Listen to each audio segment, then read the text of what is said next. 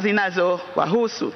Mheshimiwa Mwenyekiti, ibara ya 13C6 wajumbe walipendekeza ibara hii ifanywe marekebisho kwa kuwaingiza wasanii ili nao waweze kutambulika kwa kuwa ni tasnia ambayo inaweza kutoa mchango mkubwa katika uchumi wa nchi yetu. Aidha, katika ibara ya 13C8 wajumbe walio wengi walipendekeza ibara hii ifanywe marekebisho ili kuwawezesha wasanii kujengewa mazingira bora ya kuendesha shughuli zao. Mheshimiwa Mwenyekiti, katika ibara ya 13C9 wajumbe walio wengi wamependekeza kwamba aya hii ifanyiwe marekebisho kwa kuingizwa maneno sekta rasmi na isiyo rasmi na badala yake kutoa ile sekta binafsi peke yake. Sababu ya mapendekezo haya na kuitaka serikali kuitambua sekta isiyo rasmi na pia kupanua wigo kwa sekta hiyo ili nayo iweze kuingia katika uchumi rasmi kutokana na mchango wake mkubwa katika uchumi wa nchi yetu. Mheshimiwa Mwenyekiti, kamati namba 9 imependekeza katika ibara ya 13E ya rasimu iongezwe aya nyingine mpya ya 6 ambayo itatoa fursa kwa serikali kuhakikisha kuwa inazuia uharibifu wa mazingira unaofanywa na taasisi na vyombo vya ndani na nje ya nchi na kuhakikisha kuwa gharama za uchafuzi wa mazingira unaofanywa na vyombo na serikali hizo za nje unabebwa na wao wenyewe. Mheshimiwa Mwenyekiti, ibara ya 11 utekelezaji wa malengo ya taifa. Marekebisho yaliyofanywa na kamati yangu yanalingana na yaliyofanywa na kamati namba 12, hivyo sitoyarudia.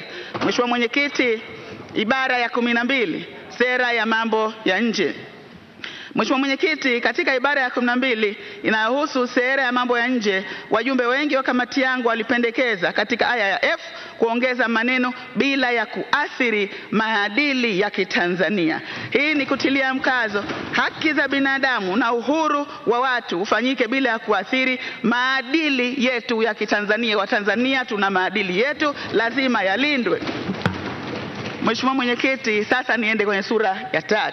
Maadili na miko ya uongozi na utumishi wa umma. Mheshimiwa Mwenyekiti, ibara ya 13 dhamana na uongozi wa umma.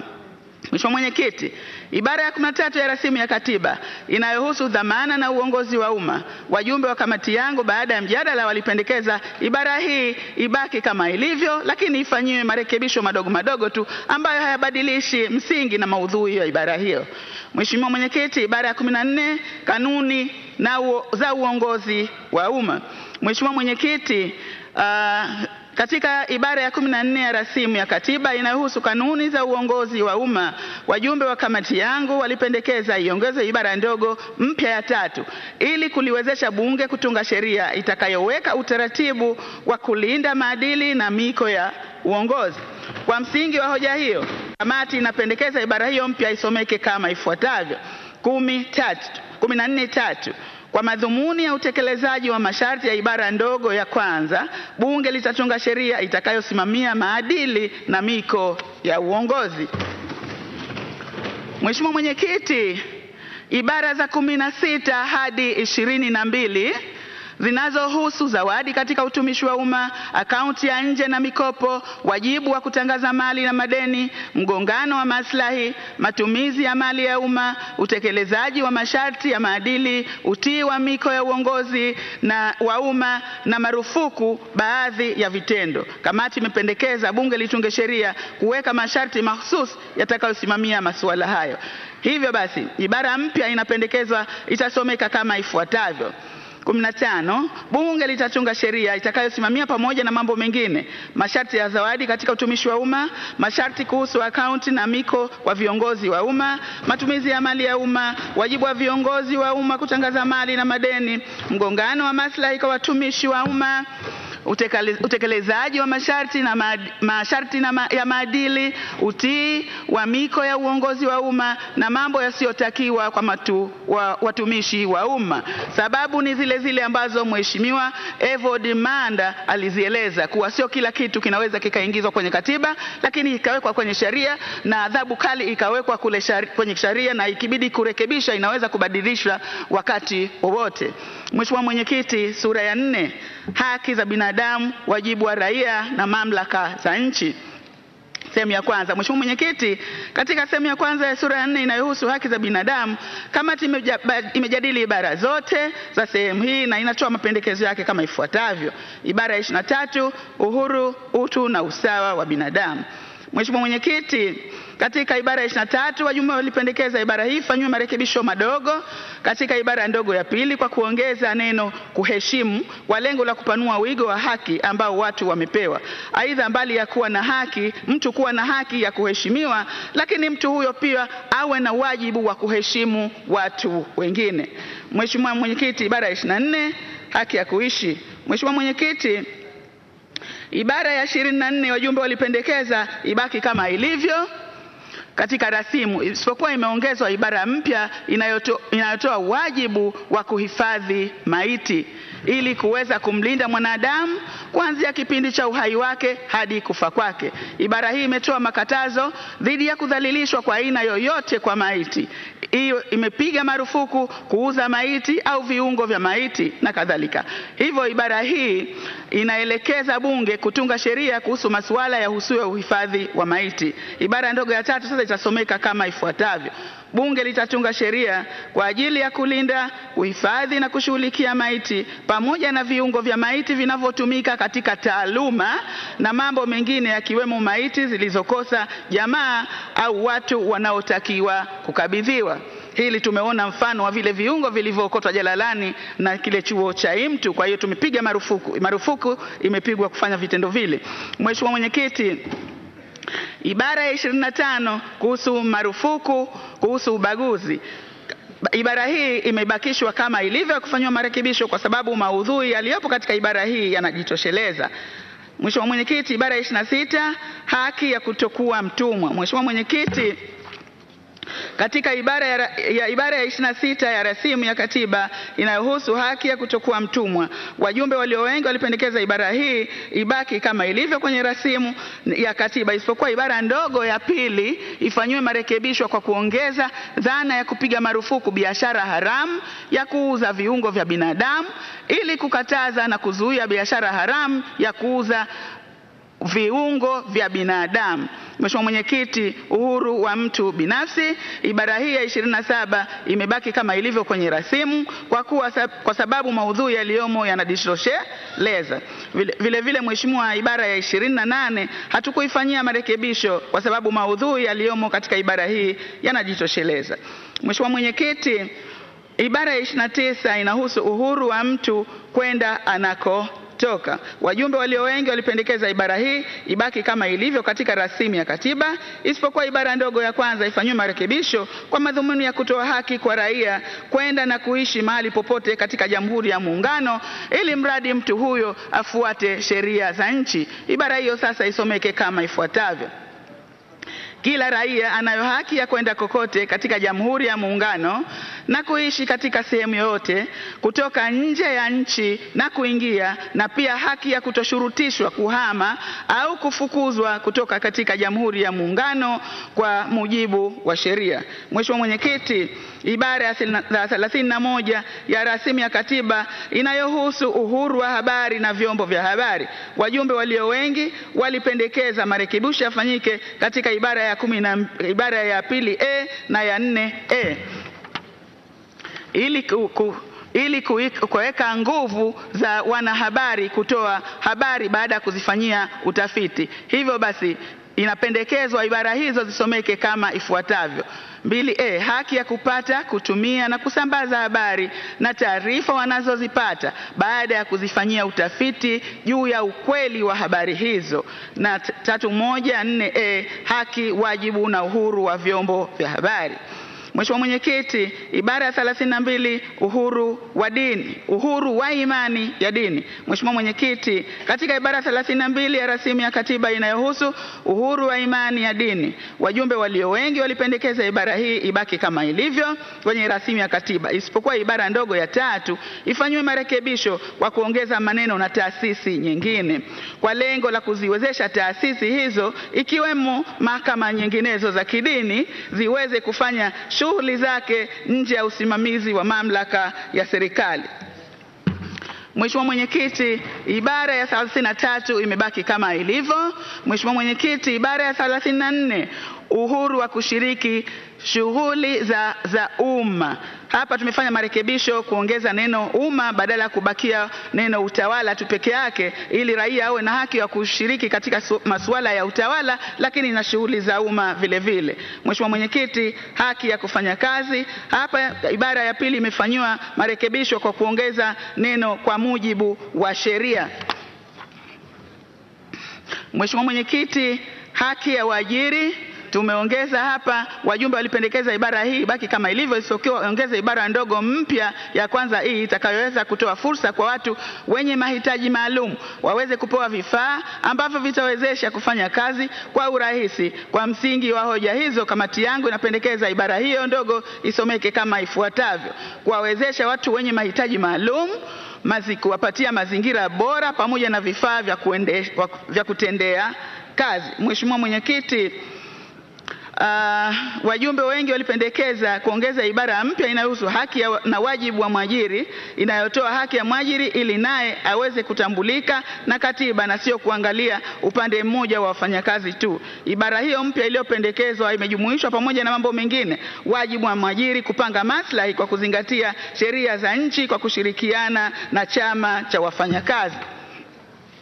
Mheshimiwa Mwenyekiti, haki ya kumiliki mali. Katika ibara hii wajumbe walipendekeza itolewe tafsiri ya neno mali na isomeke kama ifuatavyo: kwa madhumuni ya masharti ya ibara hii, neno mali maana yake ni mali yoyote ile inayohamishika, isiyohamishika au mali isiyoshikika inayotokana na miliki bunifu. Mheshimiwa Mwenyekiti, haki ya uraia. Ibara ya 38 ya ibara ya rasimu ya katiba inayohusu haki ya uraia, wajumbe walio wengi walipendekeza ibara hiyo ifanywe marekebisho madogo kwa madhumuni ya kumwezesha kila mtu apate haki ya kupata hati ya kusafiria nje ya nchi bila matatizo yoyote. Mheshimiwa Mwenyekiti, haki ya mfungwa imebakia kama ilivyo. Haki ya watu walio chini ya ulinzi tumeongeza pale kwenye ile eneo la mikataba kuwa mikataba iliyoridhiwa na Tanzania, sio tu mikataba yote. Mheshimiwa Mwenyekiti, 41 ibara 41 uhuru na haki ya mazingira safi na salama. Ibara hii tumeibakisha kama ilivyo kwa sababu maudhui yake yanajitosheleza. Mheshimiwa Mwenyekiti, 42 haki ya elimu na kujifunza. Mheshimiwa Mwenyekiti, hapa kamati yangu imefanyia marekebisho baadhi ya ibara, nazo sasa zisomeke kama ifuatavyo: kupata fursa ya kupata elimu bora bila ya ubaguzi. Kupata elimu bora inayotolewa nje ya utaratibu wa umma kwa gharama nafuu watakayoimudu Watanzania walio wengi. Mheshimiwa Mwenyekiti, 43 haki ya mtoto. Katika rasimu ya 43 ya rasimu ya katiba inayohusu haki ya mtoto, wajumbe walipendekeza ibara ndogo ya kwanza ifanyiwe marekebisho kwa kuongeza neno ulemavu ili kuweza kuwashirikisha na kuwajumuisha watoto wenye ulemavu kupata hadhi iliyo sawa na watoto wengine. Aidha, wajumbe walipendekeza iongezwe ibara mpya ya 4 itakayotoa ufafanuzi wa mtoto anayekusudiwa kupatiwa haki hizo, na tafsiri iliyotolewa na kamati yangu ni kwamba mtoto maana yake ni mtu aliye chini ya umri wa miaka 18. Mheshimiwa Mwenyekiti, haki na wajibu wa vijana. Mheshimiwa Mwenyekiti, kamati imependekezwa ibara ya 43 ifutwe na kuandika upya kwa kuainisha haki na wajibu wa vijana kwa upana zaidi, kwa sababu vijana ndiyo nguvu kazi kubwa katika jamii.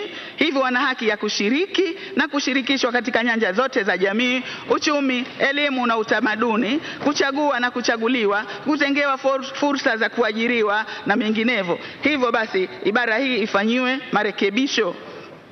Mheshimiwa Mwenyekiti, ibara ya 45 haki za watu wenye ulemavu.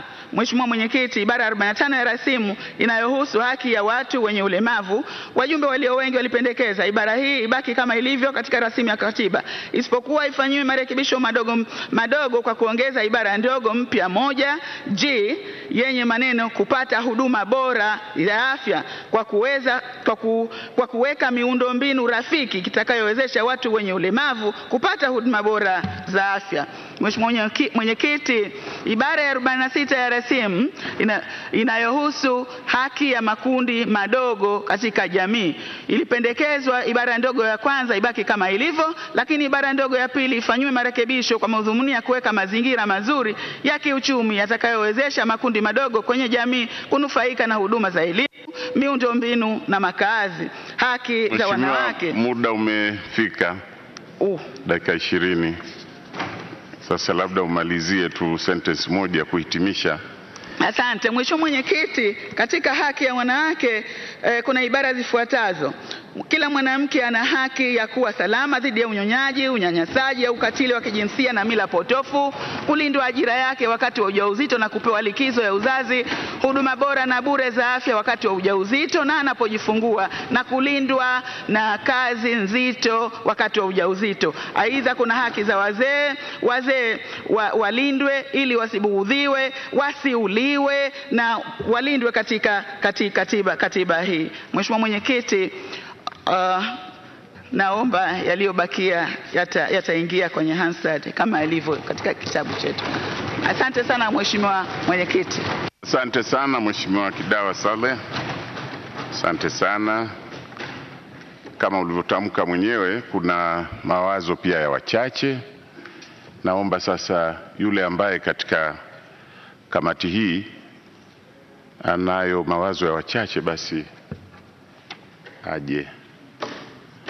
Mheshimiwa, karibu.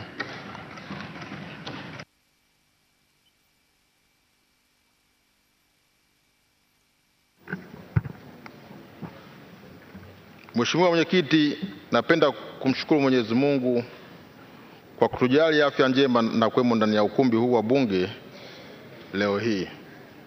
Vile vile napenda kukushukuru wewe binafsi kwa kunipa nafasi hii ya kuweza kuwasilisha maoni ya wachache wa kamati namba 9. Mwisho napenda kuwashukuru mwenyekiti na makamu wake Mheshimiwa Kidawa na Mheshimiwa Gereja kwa kutuongoza kwa weledi mkubwa na kuweza kufanikisha kwa ufasihi utoaji wa ripoti hii. Pia vile vile napenda kuwashukuru wajumbe wote kwa ushirikiano mkubwa uliojitokeza katika kamati yetu. Maanake tumekuwa na ushirikiano ambao umeleta tija.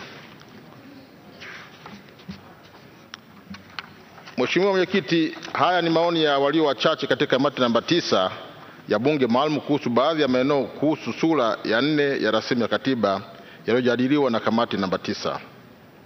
Mheshimiwa Mwenyekiti, chini ya kanuni 32 kifungu kidogo cha kwanza ya kanuni ya Bunge maalum, kamati namba 9 ilijadili sura zote za rasimu ya katiba ukiondoa sura ya kwanza na sura ya 6 zilizojadiliwa awali na sura ya 17 kuhusu masharti ya mpito na masharti yatokanayo. Baada ya mjadala wa ibara za sura hizo za rasimu ya katiba, kamati iliafikiana katika maeneo mengi ya sura zilizojadiliwa. Hata hivyo, katika baadhi ya maeneo, baadhi ya wajumbe tulikuwa tuna maoni tofauti na wajumbe walio wengi katika kamati, na hivyo kuandaa maoni yaliyo wachache katika maeneo haya kwa mujibu wa kanuni ya 32 kifungu kidogo cha 10 ya kanuni za Bunge maalum. Maoni haya ya wajumbe walio wachache yameelezea maoni na sababu za kutofautiana na wajumbe walio wengi katika maeneo husika. Maeneo ambayo hatukuafikiana yamo katika sura ya 4 na ibara zifuatazo. Kwa muktadha wa mgawanyo wa uwasilishaji wa taarifa za kamati, kwa leo maoni wachache yamo katika sura ya 4. Sura ya 4, haki za binadamu, wajibu wa raia na mamlaka za nchi. Ibara ya 24, haki ya kuishi. Mheshimiwa Mwenyekiti, katika ibara ya 24 ya rasimu ya katiba inayohusu haki ya kuishi, wajumbe walio wengi walipendekeza ibara ya 24 ibaki kama ilivyo katika rasimu ya katiba, isipokuwa iongeze ibara mpya itakayotoa wajibu wa kuhifadhi maiti ili kuweza kumlinda mwanadamu kuanzia kipindi cha uhai wake hadi kufa kwake. Hata hivyo, mjumbe mmoja ambaye ni Mheshimiwa Zuhura Musa Lusonge alikuwa na mawazo tofauti juu ya hoja hiyo. Mjumbe huyo alitofautiana na wajumbe walio wengi kwa hoja kwamba kuna umuhimu mkubwa zaidi wa kutoa haki kwa viumbe vilivyo hai tangu vikiwa tumboni mwa mama zao badala ya maiti, ili nao waweze kuwa na haki ya msingi ya kuishi. Hii itasaidia kuepusha utoaji wa mimba na kutoa haki ya msingi kwa watoto waliopo tumboni kuweza kuishi. Kwa msingi wa hoja hiyo, wajumbe walio wachache walipendekeza ziongezwe ibara ndogo ya pili na ya tatu mpya zitakazokuwa na maudhui ya kulinda uhai wa kiumbe kilichopo tumboni kama ifuatavyo. Kifungu cha pili: kila mtu anayo haki ya kuishi tangu siku ambayo mimba itatungwa hadi siku ya kuzaliwa, kuishi na kukua kwake. Na kifungu cha tatu: kwa madhumuni ya masharti ya ibara hii, neno mtu linajumuisha kiumbe hai kilichopo tumboni mwa binadamu ambacho kinatarajiwa kuzaliwa. Ibara 32: uhuru wa imani ya dini. Mheshimiwa Mwenyekiti, katika ibara 32 rasimu ya katiba inayohusu uhuru wa imani ya dini, wajumbe walio wengi walikubaliana kuwa shughuli za uanzishaji na uendeshaji wa jumuiya na taasisi nyingine za dini ziwe nje ya shughuli za mamlaka ya serikali. Aidha, bunge lipewe uwezo wa kutunga sheria kuhusu uanzishaji na uendeshaji wa jumuiya na taasisi za kidini. Hata hivyo, wajumbe waliokuwa na maoni ya ziada ambayo hayakuungwa mkono na walio wengi, wajumbe hao ni kama ifuatavyo. Wa kwanza alikuwa Mheshimiwa Hamis Ali Togwa na Mheshimiwa Thabit Norman Jongo. Wajumbe hao waliona kuwa ipo haja kubwa ya kuwawezesha watu wanaofanya ibada kutambuliwa kikatiba. Aidha, ni jambo la msingi pia kwa katiba kuweka mazingira mazuri zaidi ya kutoa haki kwa kila mtu kuweza kuchagua imani na dini pamoja na madhehebu ya dini ambayo anapaswa kufuata. Kwa msingi hiyo, wajumbe hao walipendekeza yafanyike marekebisho katika ibara hii. Kwanza, kwa kubadilisha maelezo ya pembeni marginal notes yasomeke kama ifuatavyo: haki na uhuru wa imani za dini na kuabudu, badala ya uhuru wa imani ya dini. Aidha, wajumbe hao walipendekeza kuongeza maneno haki kwenye ibara ya ndogo ya kwanza na ibada kwenye ibara ndogo ya 7, na ibara hizo zisomeke kama ifuatavyo. Ibara ya kwanza: kila mtu anayo haki wa uhuru wa mawazo, imani na uchaguzi katika mambo ya imani ya dini, na anao uhuru na haki ya kubadilisha dini, imani yake au kutokuwa na imani ya dini. Kifungu cha 7 isomeke: neno dini na ibada kama inavyotumika katika ibara hii yatatafsiriwa kwamba maana yake ni pamoja na madhehebu ya dini na maneno mengine yanayofanana au kuambatana na maneno hayo yatafsiriwa kwa namna hiyo. Ibara ya 47: haki za wanawake. Mheshimiwa Mwenyekiti, katika ibara ya 47 ya rasimu ya katiba inayohusu haki za wanawake, wajumbe walio wengi waliunga mkono ibara hii pamoja na marekebisho yake kwa kuzingatia kuwa haki za wanawake zimekuwa ni kilio kikubwa katika jamii yetu kutokana na kukithiri kwa vitendo vya udhalilishaji na unyanyasaji wa kijinsia vinavyofanywa kwa wanawake. Kwa msingi huu, waliona kuwa kuna umuhimu mkubwa wa kutambua utu na haki za mwanamke ili utu huo uweze kulindwa, kuimarishwa na kuwekwa misingi imara katika katiba.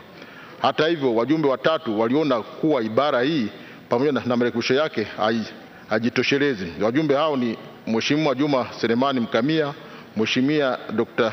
Siri Chami na Mheshimiwa Moshi Selemani Kakoso. Wajumbe hao waliona kuwa ibara hii inaibua hisia za kibaguzi kwa kuwa imeshindwa kutaja haki za wanaume ambao nao wamekuwa wakidhalilishwa.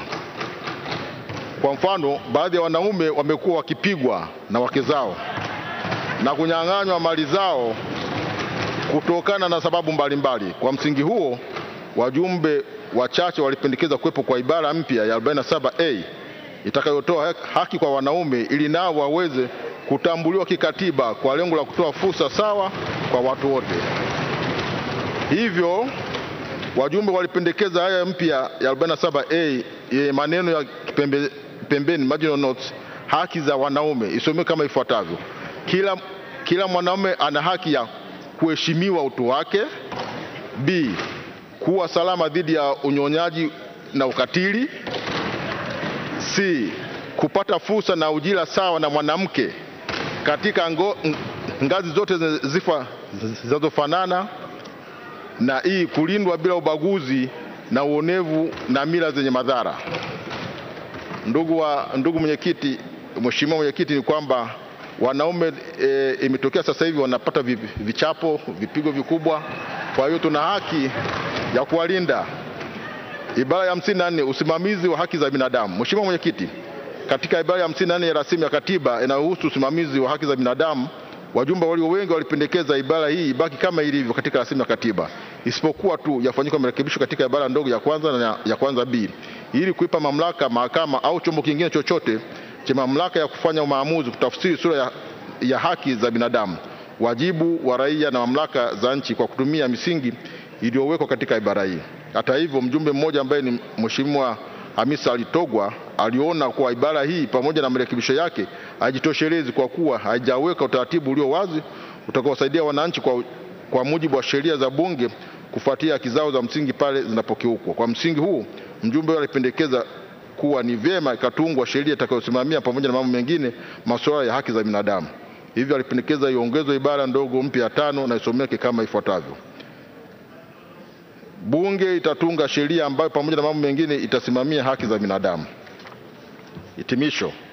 Kutokana na hoja nilizozieleza katika maeneo ya ibara mbalimbali ya sura ya 4 ambayo hatukuwafikiana na wajumbe walio wengi katika kamati yetu, tunaomba wajumbe wengine watuunge mkono kwa msingi tueleza, hasa swala za haki ya wanaume.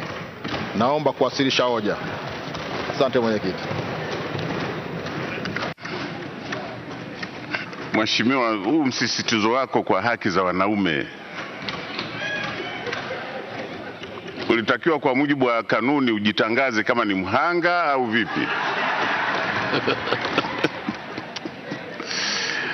Tunaendelea waheshimiwa. Sasa ni zamu ya kamati namba 11. Mwenyekiti Mheshimiwa Ana Kilango Malechela, karibu, unazo dakika 20. Mheshimiwa Mwenyekiti, kwanza kabla sijaanza kuwasilisha, naomba nishukuru sana kamati namba 11 ambayo imefanya kazi muda mwingi bila ya mimi kwa sababu nilikuwa na udhuru wa kitaaluma, na niwashukuru sana Mheshimiwa Almasi, Daktari Mzava na makamu mwenyekiti ambao wamekuwa wakiongoza vikao muda wote bila ya mimi kuwepo, lakini kazi imekwenda vizuri. Mheshimiwa Mwenyekiti, kwa mimi kutokuwepo na kuongoza kamati kwa muda mrefu hainizuii mimi kusoma taarifa hii. Kwa hiyo kwa ruhusa yako naomba sasa niwasilishe taarifa hii. Mheshimiwa Mwenyekiti, kwanza kabla sijaanza kuwasilisha taarifa hii, naomba nizungumze neno moja dogo kwa faida ya Watanzania wote. Mheshimiwa Mwenyekiti, ukiangalia data za kimataifa ambazo zimetangazwa kwenye mitandao, zimetangazwa kila mahali na kukubalika, utaona kwamba data zina mambo mengi yamewekwa ya kimataifa. Katika ulimwengu, nchi zimepangwa kulingana na jinsi zilivyo na amani, jinsi zilivyo na mapungufu. Mheshimiwa Mwenyekiti, Jamhuri ya Muungano wa Tanzania ni nchi ya 3 ulimwenguni kwa kuwa na amani na utulivu. Mheshimiwa Mwenyekiti, ili naomba nilizungumze kwamba sisi ndani ya kamati namba 11 tumeliona ni jambo la Watanzania kujivunia kwamba nchi yetu ni nchi ya 3 ulimwenguni kwa kuwa na amani na usalama. Kwa hiyo ni wasihi wa Tanzania, mtu yote ambaye ataonyesha dalili za kutuondoa kuwa kwenye nafasi ya namba 3 kutupeleka mwisho, wasimkubali huyo. Mheshimiwa Mwenyekiti, kuna swala ambalo tuliliangalia upande wa hali ya usawa. Data za ulimwengu zinaonyesha kwamba hali ya usawa wa binadamu ikiwa pamoja na usawa wa kijinsia, Tanzania tunashika namba ya 102. Kwa hiyo hili kamati hatukulifurahia na tutalizungumza kidogo kwa msisitizo. Mheshimiwa Mwenyekiti, sasa naomba nianze kuwasilisha taarifa ya kamati namba 11. Mheshimiwa Mwenyekiti, kwa mujibu wa kanuni ya namba 62/2 ya kanuni za bunge maalum, napenda kuliarifu bunge lako tukufu kwamba kamati yangu ilitekeleza kazi iliyopewa na kuifanya kazi hii katika ukumbi wa St. Gaspar Dodoma kuanzia tarehe 6 Agosti 2014 kufuatana na ratiba ya siku za mijadala. Mheshimiwa Mwenyekiti, Baada ya kuwasilisha utangulizi wangu kwa mujibu wa kanuni namba 62(2) naomba sasa nitoe taarifa ya kamati namba 11 ya bunge maalum kuhusu sura ya 2 mpaka sura ya 5 ya rasimu ya katiba kama ifuatavyo. Mheshimiwa Mwenyekiti, nchi yetu ni miongoni mwa mataifa yanayojali na kujitahidi kuleta usawa miongoni mwa jamii kwa ujumla. Usawa huu ni pamoja na kuondosha uzio wa chuma katika upatikanaji wa haki baina ya mwanaume na mwanamke na kupelekea watu hao kuwa sawa mbele ya macho ya sheria zetu. Mheshimiwa Mwenyekiti, katika sura ya 4 ya rasimu yetu ambayo bado hatujaifikia, imeweka usawa kwa wananchi na usawa wa kulindwa mbele ya sheria. Hivyo kwa nguvu hiyo hiyo, kamati yangu imeuona umuhimu wa kuweka usawa wa jinsia katika ibara ya 10(1) ambapo sasa miongoni mwa malengo ya katiba hii ni kulinda na kukuza usawa wa kijinsia katika nchi yetu kwa vizazi vya sasa na vijavyo. Mheshimiwa Mwenyekiti, kama tujuavyo, katiba ndiyo sheria mama katika nchi hii. Tumejitahidi kuweka malengo imara katika katiba yetu ambayo bunge lako tukufu limo katika harakati za kuitunga. Hata hivyo, ili kuweka taswira za utekelezaji bora wa malengo hayo, kamati yangu imependekeza katika ibara ndogo ya 2 ya ibara hii kwamba serikali zetu ziweke sera na kutunga sheria mbalimbali zenye lengo la kurahisisha utekelezaji wa malengo muhimu wa katiba yetu. Mheshimiwa Mwenyekiti, heshima ni moja ya sifa ya taifa letu, na mimi kama Mtanzania najisikia fahari kuwa raia wa nchi inayokuwa na misingi ya kuheshimika. Heshima inapolindwa, amani hupatikana.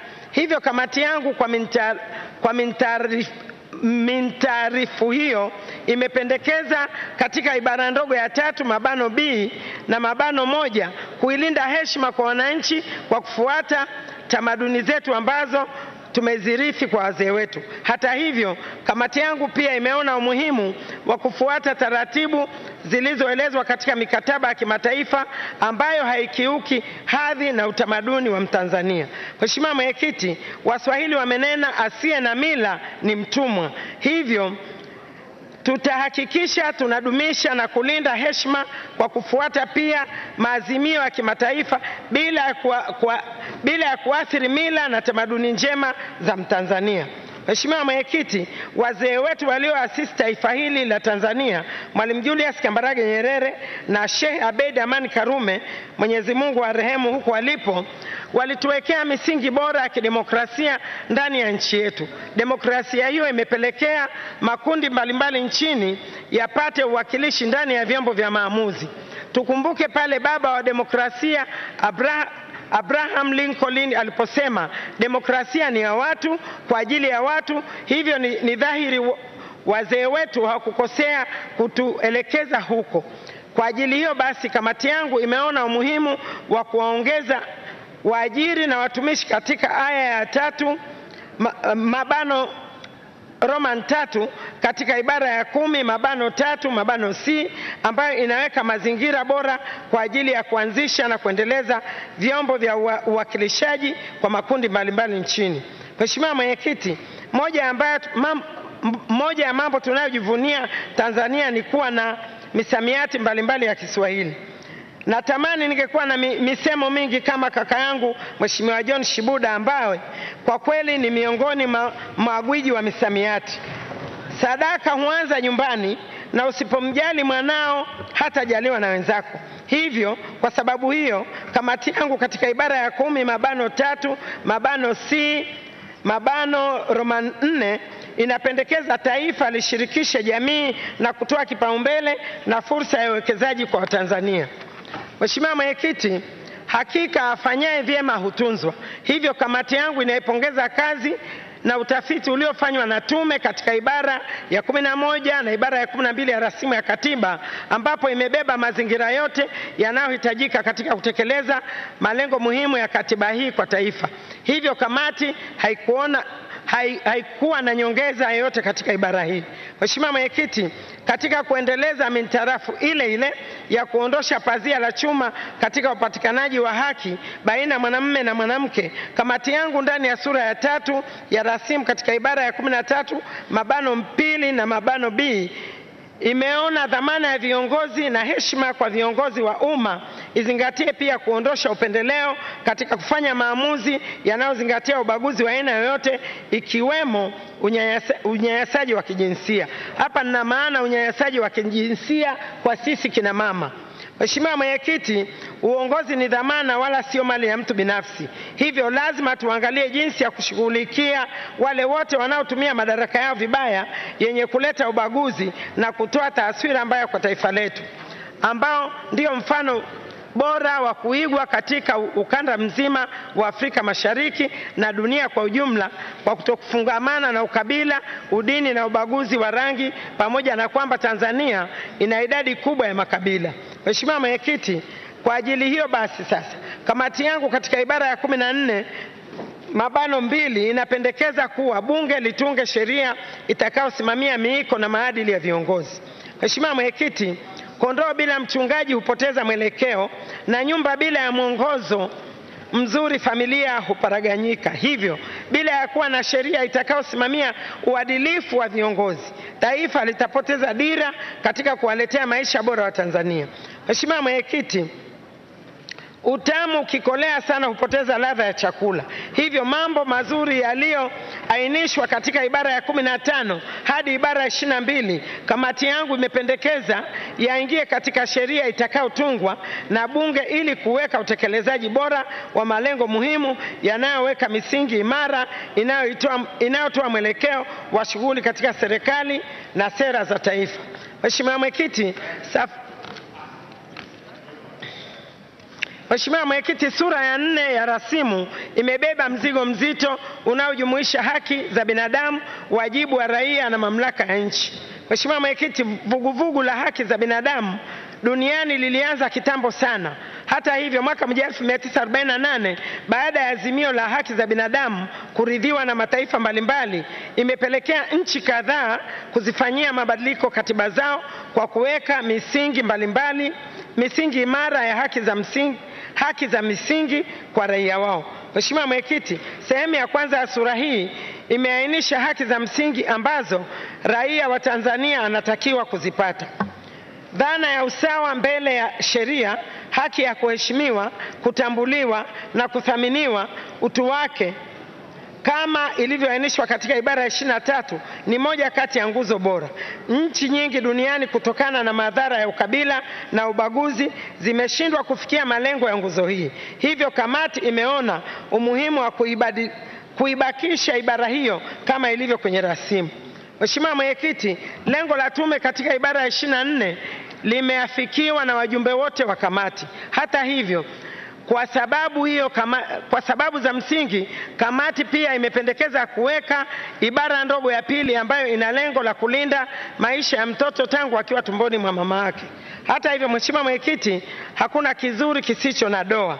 Haki ya kulinda maisha ya mtu ni dhana isiyoepukika, ila ni lazima mahakama zetu zipewe uwezo wa katisha maisha ya mtu pale anapotiwa hatiani kwa makosa kadhaa yatakayoainishwa katika sheria itakayotungwa na bunge. Mheshimiwa Mwenyekiti, kamati yangu imejadili kwa kina suala hili kwa kuweka maanani masuala mazima ya mauaji yanayoendelea nchini kwa ndugu zetu wenye ulemavu wa ngozi na hata wazee wetu katika maeneo mbalimbali, haswa sehemu za Usukumani, kwa dhana ya ondekezaji mambo ya ushirikina. Hivyo kamati haikuona busara kulinda maisha ya watu wanaofanya unyama wa aina hiyo ambayo inatia dosari haiba na taswira ya nchi yetu. Mheshimiwa Mwenyekiti, kama nilivyotangulia kusema awali, usawa mbele ya sheria na haki ya kulindwa mbele ya sheria ni dhana ya kidemokrasia ambayo mataifa mengi duniani yanaridhia mkataba wa haki za binadamu. zinahakikisha kwamba hakuna mtu aliye juu ya sheria. Mheshimiwa Mwenyekiti, mapendekezo ya tume katika ibara ya 25 yameonyesha ile dhamira ya baba wa taifa pale alipoweza kuchukua madaraka ya urais baada ya uhuru kwa kuifanya nchi kuwa miongoni mwa nchi zinazoweka hadhi sawa kwa raia wote mbele ya sheria. Aidha, marehemu Sheikh Abeid Aman Karume mara baada ya mapinduzi alijitahidi kuweka usawa wa watu wa Zanzibar mbele ya sheria. Hivyo Mheshimiwa Mwenyekiti, kamati hii baada ya majadiliano marefu haikuona lolote la kuongeza katika ibara hii. Mheshimiwa Mwenyekiti, katika ibara ya 26 na 27 kamati imeridhika na mapendekezo yaliyotolewa na Tume ya Mabadiliko ya Katiba chini ya Mheshimiwa Jaji Warioba, ambaye kwa umakini wake na weledi wa wajumbe wa tume hiyo yameonyesha jinsi gani taifa litalinda haki ya kutokutumikishwa pamoja na uhuru wa raia wa Tanzania. Mheshimiwa Mwenyekiti, Waswahili wamesema chema husifiwa. Hivyo ni lazima tusifu na kupongeza kazi hii iliyofanywa na tume. Mheshimiwa Mwenyekiti, bila ya faragha, Mheshimiwa Mwenyekiti, hapa naomba nipatilie msisitizo kidogo. Mheshimiwa Mwenyekiti, bila ya faragha maisha ya mwanadamu hugubikwa na shaka. Kila mtu mwenye akili timamu hupenda kupata faragha. Hivyo kamati imeona ni vyema kuweka ibara mpya itakayompa faragha raia wa Tanzania katika mazingira yote yanayomzunguka, ikiwemo unyumba wake, mawasiliano yake na kadhalika.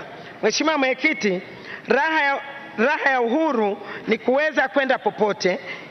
Nikiwa ni Mtanzania najivunia uhuru wangu kuishi sehemu yote ndani ya Jamhuri ya Muungano wa Tanzania bila vikwazo vyovyote. Hii ni sifa mojawapo ya Tanzania.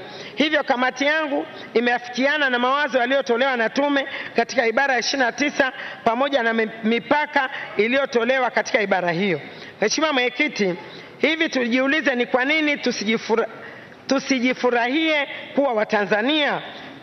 Waswahili wamesema raha jipe mwenyewe. Uhuru wa kutoa maoni, kutoingiliwa katika mawasiliano pamoja na kupata fursa ya ugunduzi wa jambo lolote ni moja ya haki na uhuru wa Mtanzania. Aidha, kupewa taarifa juu ya mambo mbalimbali nchini ni chachu ya demokrasia iliyotolewa katika ibara ya 30 ya rasimu hii. Kamati yangu imekubaliana ipasavyo na mapendekezo hayo katika ibara hiyo. Mheshimiwa Mwenyekiti, tasnia ya habari imekuwa sana ulimwenguni kote. Hivyo tasnia hiyo imekuwa ni mhimili mwingine katika mataifa mbalimbali ya kidemokrasia. Katika kuendeza dhana hiyo, kamati kwa pamoja ilipendekeza kuongeza aya mpya katika ibara ya 31 mabano ya 4A kwa kuweka umuhimu wa kuwalinda waandishi wa habari dhidi ya majanga mbalimbali. Mheshimiwa Mwenyekiti, imani ya dini na uhuru wa kuabudu ni haki ya msingi kwa kila mwanadamu. Hivyo ni wajibu wa serikali kulinda uhuru wa kuabudu kwa kila raia wa Tanzania katika imani anayoiamini. Hivyo kamati imeafiki mapendekezo ya ibara ya 32 ya rasimu. Mheshimiwa Mwenyekiti, Tanzania ikiwa ni miongoni mwa wanachama wa Umoja wa Mataifa ulioridhia azimio la Shirika la Kazi Duniani kwa kutoa uhuru na haki kwa raia wa Tanzania kuajiriwa au kuajiri ili kuweza kuweka maendeleo yake binafsi, kuleta maendeleo yake binafsi na taifa kwa ujumla. Hivyo baada ya majadiliano ya kina, kamati haikuona haja ya kuifanyia mabadiliko yote ibara ya 35 ya rasimu hii. Mheshimiwa Mwenyekiti, kila mtoto huwa na ubini wake. Hivyo ni busara iliyotumika katika ibara ya 38 ya rasimu kutambua raia wa Tanzania kwa kuwapa haki ya kupata hati ya kuzaliwa na nyaraka nyinginezo bila ya ubaguzi wa aina yoyote. Kamati haikuwa na marekebisho katika ibara hiyo.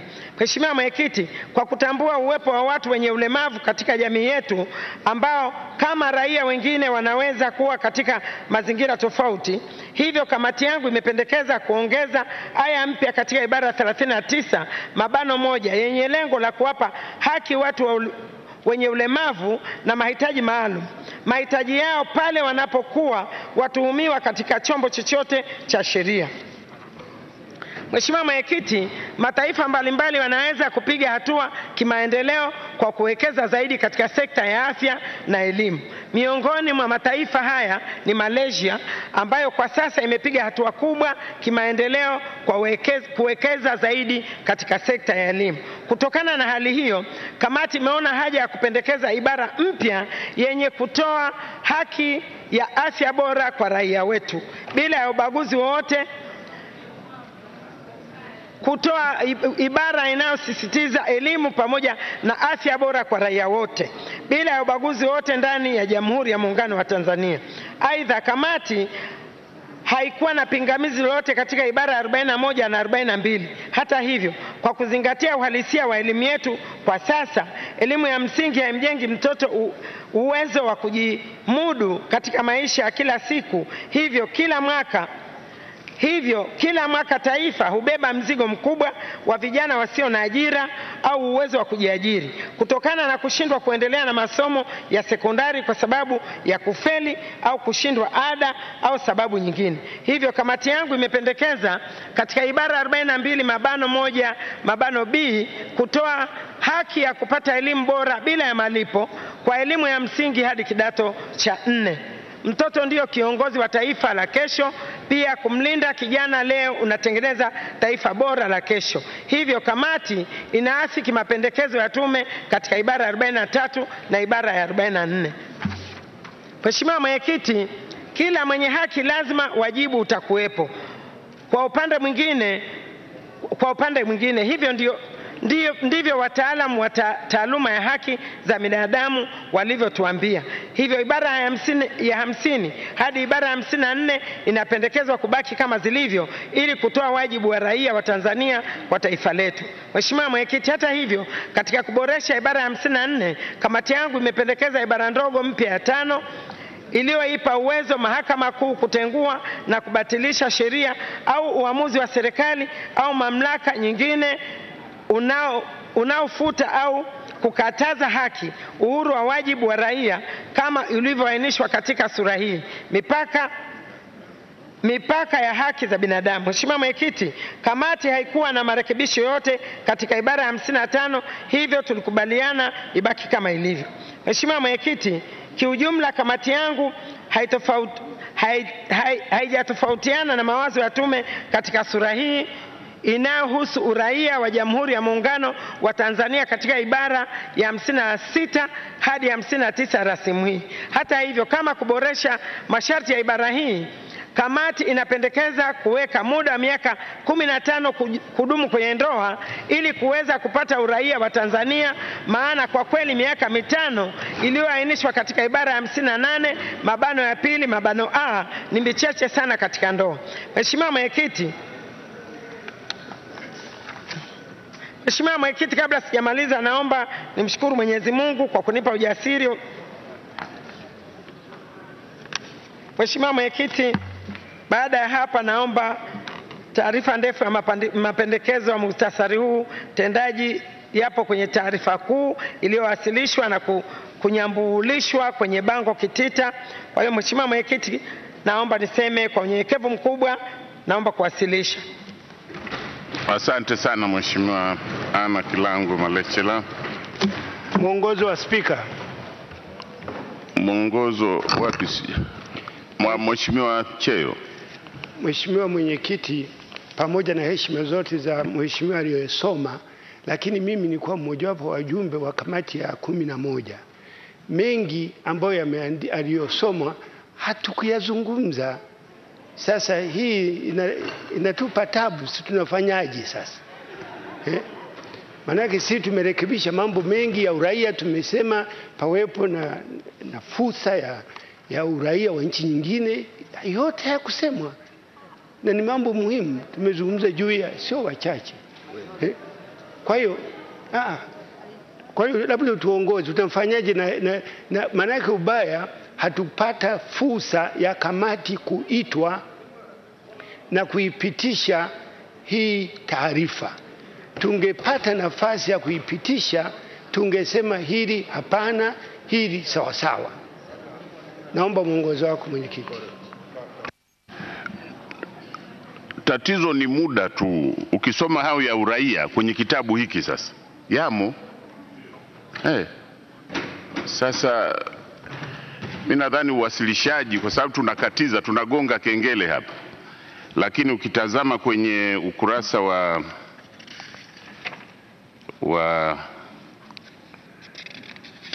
kwenye hii taarifa, ukurasa wa 25 inaendelea mpaka 26 mpaka 27, kuna wajibu wa raia na uraia. Sasa ni bahati mbaya kwamba mara nyingine hatufikii, inategemea namna ilivyowasilishwa. Aliwasilisha ni muhtasari, lakini ripoti yote imo kama wajibu wa raia. Ukurasa wa 50. Katibu ananisaidia hapa, anaonesha taarifa yenu ilivyo, na hayo yaliyoko kwenye mpaka ukurasa wa 50 yapo ibara kwa ibara. Labda bahati mbaya hamkuyapitia kwa pamoja, lakini anayetaka kufuatilia zaidi kamati ya namba 11 imependekeza kitu gani, taarifa kamili ni hii, yote yamo. Tusikie sasa ya wachache. Taarifa, Mheshimiwa Mwenyekiti, taarifa nyingine upande wa magharibi. Nashukuru Mheshimiwa Mwenyekiti kwa nafasi. Taarifa mzee wetu mzee Chenge cheo. Ni vizuri kwamba katika kamati tulichokubaliana, kwa sababu ya kuheshimu swala zima la muda, taarifa baada ya kutoka kwenye kamati ya uandishi ilikasimiwa na kamati yetu. Kwa hiyo bahati mbaya labda mzee wetu cheo amesahau. Mzee cheo, samahani sana, na hakika ilikuwa ni hivyo. Tulikubaliana kamati ndogo ya uandishi ikishakamilisha, baada ya kuwa tumepitia ile the zero draft, ije katika kamati ya maandishi. Taarifa ya Mheshimiwa Mwenyekiti. Kwa hiyo ndio aliyoisoma mwenyekiti wenu. Basi naona tunaendelea kujifunza hizi taratibu zinavyohitilafiana. Basi tuendelee na hao wachache kwenye kamati namba 11.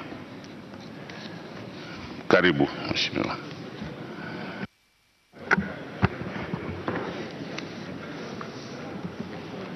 Mheshimiwa Mwenyekiti, haya maoni ya wachache kamati namba 11. Kwa sababu ya muda vile vile nitajaribu kuruka maneno yale machache ambayo yamebadilishwa tu, ambayo ni vipengele vidogo vidogo. Nitaelekea zaidi kwa masuala ambayo yalileta changamoto kubwa katika kamati. Maoni ya wajumbe walio wachache katika kamati namba 11 ya bunge maalum kuhusu sura ya 2, 3, 4 na 5 yaliyojadiliwa na kamati namba 11. Malengo muhimu, misingi ya mwelekeo wa shughuli za serikali na sera za kitaifa. Mheshimiwa Mwenyekiti, sura hii inahusu malengo muhimu, misingi ya mwelekeo na shughuli za serikali na sera za kitaifa. Katika maoni ya walio wachache, imependekezwa kwamba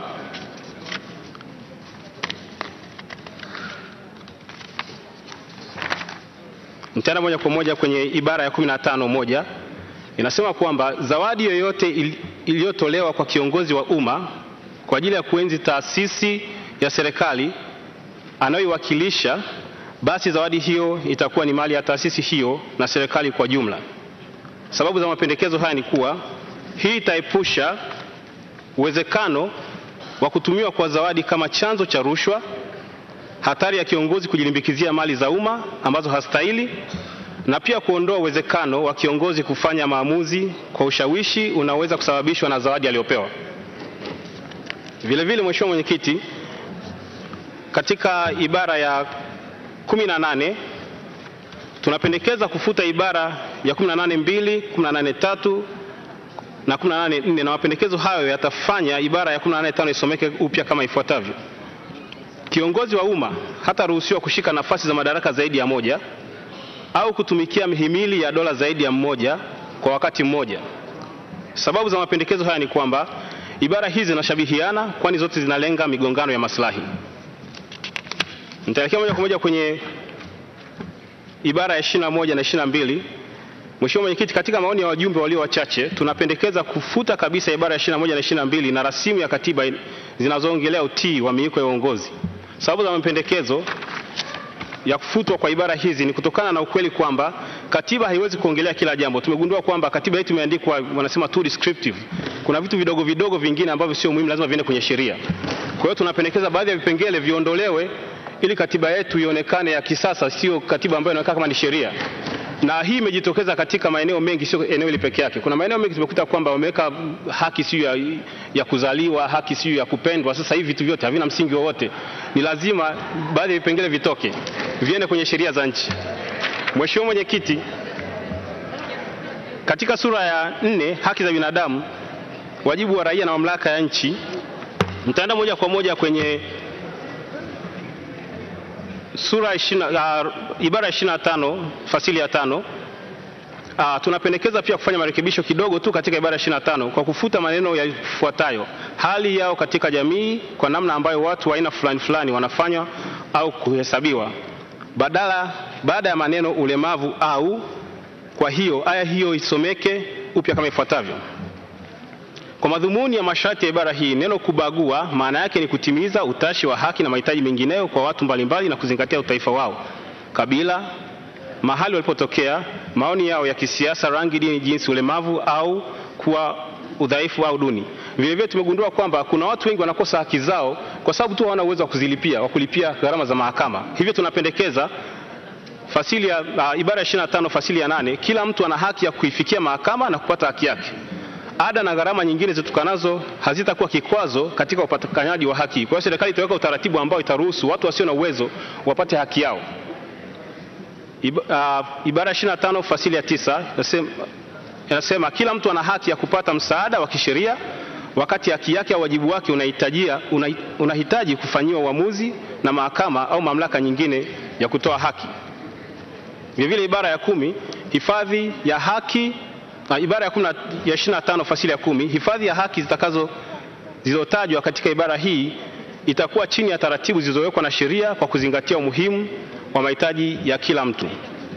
Mheshimiwa Mwenyekiti, tunapendekeza pia mabadiliko katika ibara ya 33 fasili ya 3.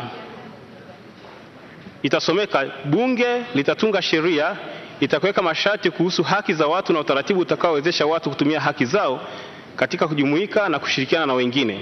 Sababu za kupendekeza ibara hii ni kwamba mambo yanayoongelewa kwenye ibara ya 32 fasili ya 5 yanashabihiana sana na yale ya ibara 33 kuhusu uhuru wa mtu kujumuika na kushirikiana na wengine. Kwa hiyo ni vizuri ibara hizo zikawekwa pamoja.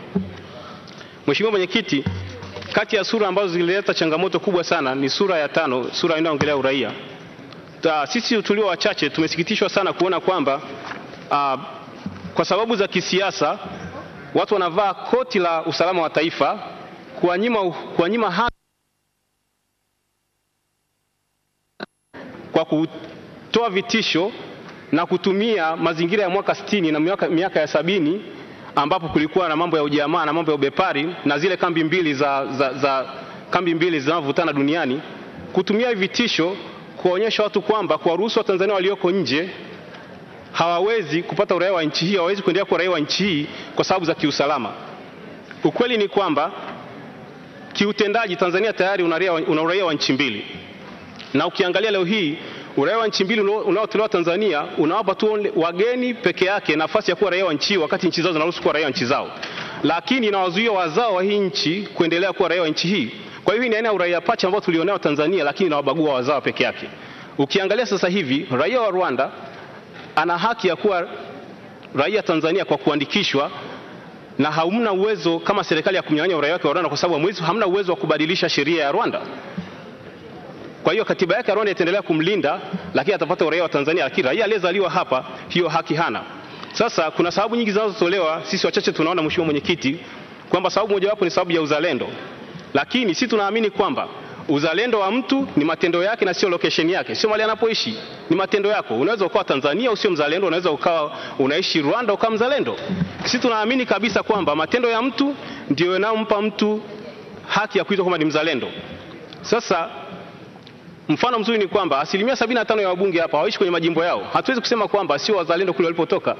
Ni kwa sababu ya uchumi wamehamia Dar es Salaam, wanaishi Morogoro, wanaishi Dodoma, wanaishi sehemu nyingine. Sasa wananchi wangeweza kuamua kuwanyang'anya wabunge wote uraia wa sehemu walizotoka, haingekuwa sawa. Nitaendelea kusema kwamba hakuna nchi salama duniani kama uchumi wake hauko salama.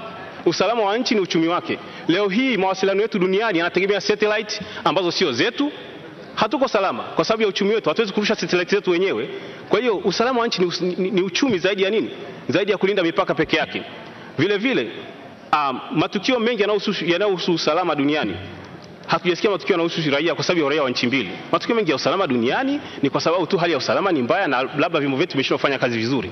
Naamini kabisa kuna uwezekano kama kweli kuna nia dhati ya kisiasa ya kuruhusu raia pacha na kuweka masharti ambayo yatawazuia raia wenye uraia wa nchi mbili kushika nyadhifa mbalimbali katika serikali, hilo hatulikatai.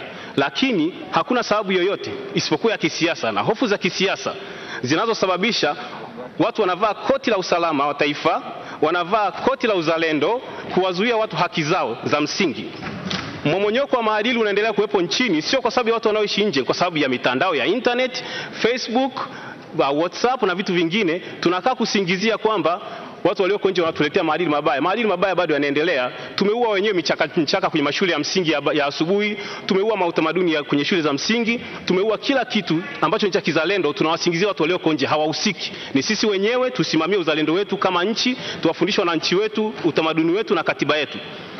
Watu walioko serikalini nafikiri ndio wana hatari kubwa ya kutoa siri za nchi na kwenda kuhatarisha usalama wa taifa kuliko hata mtu aliyeko nje. Mtu aliyeko nje hana taarifa yoyote kama Tanzania inanunua silaha gani, ina ushirikiano gani na nchi gani kivita, kimaslahi. Hatuna hizo taarifa. Lakini tunavitumia vitu visingizio tukijua kabisa kwamba hofu iliyopo ni ya kisiasa.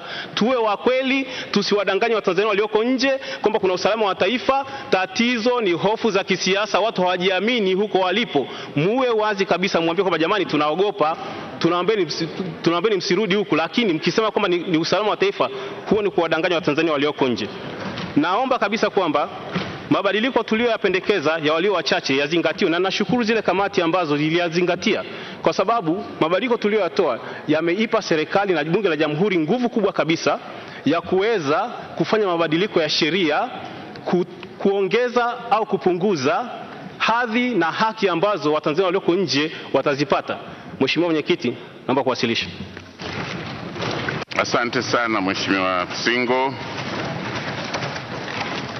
kwa utetezi mkali kabisa wa hoja ya uraia.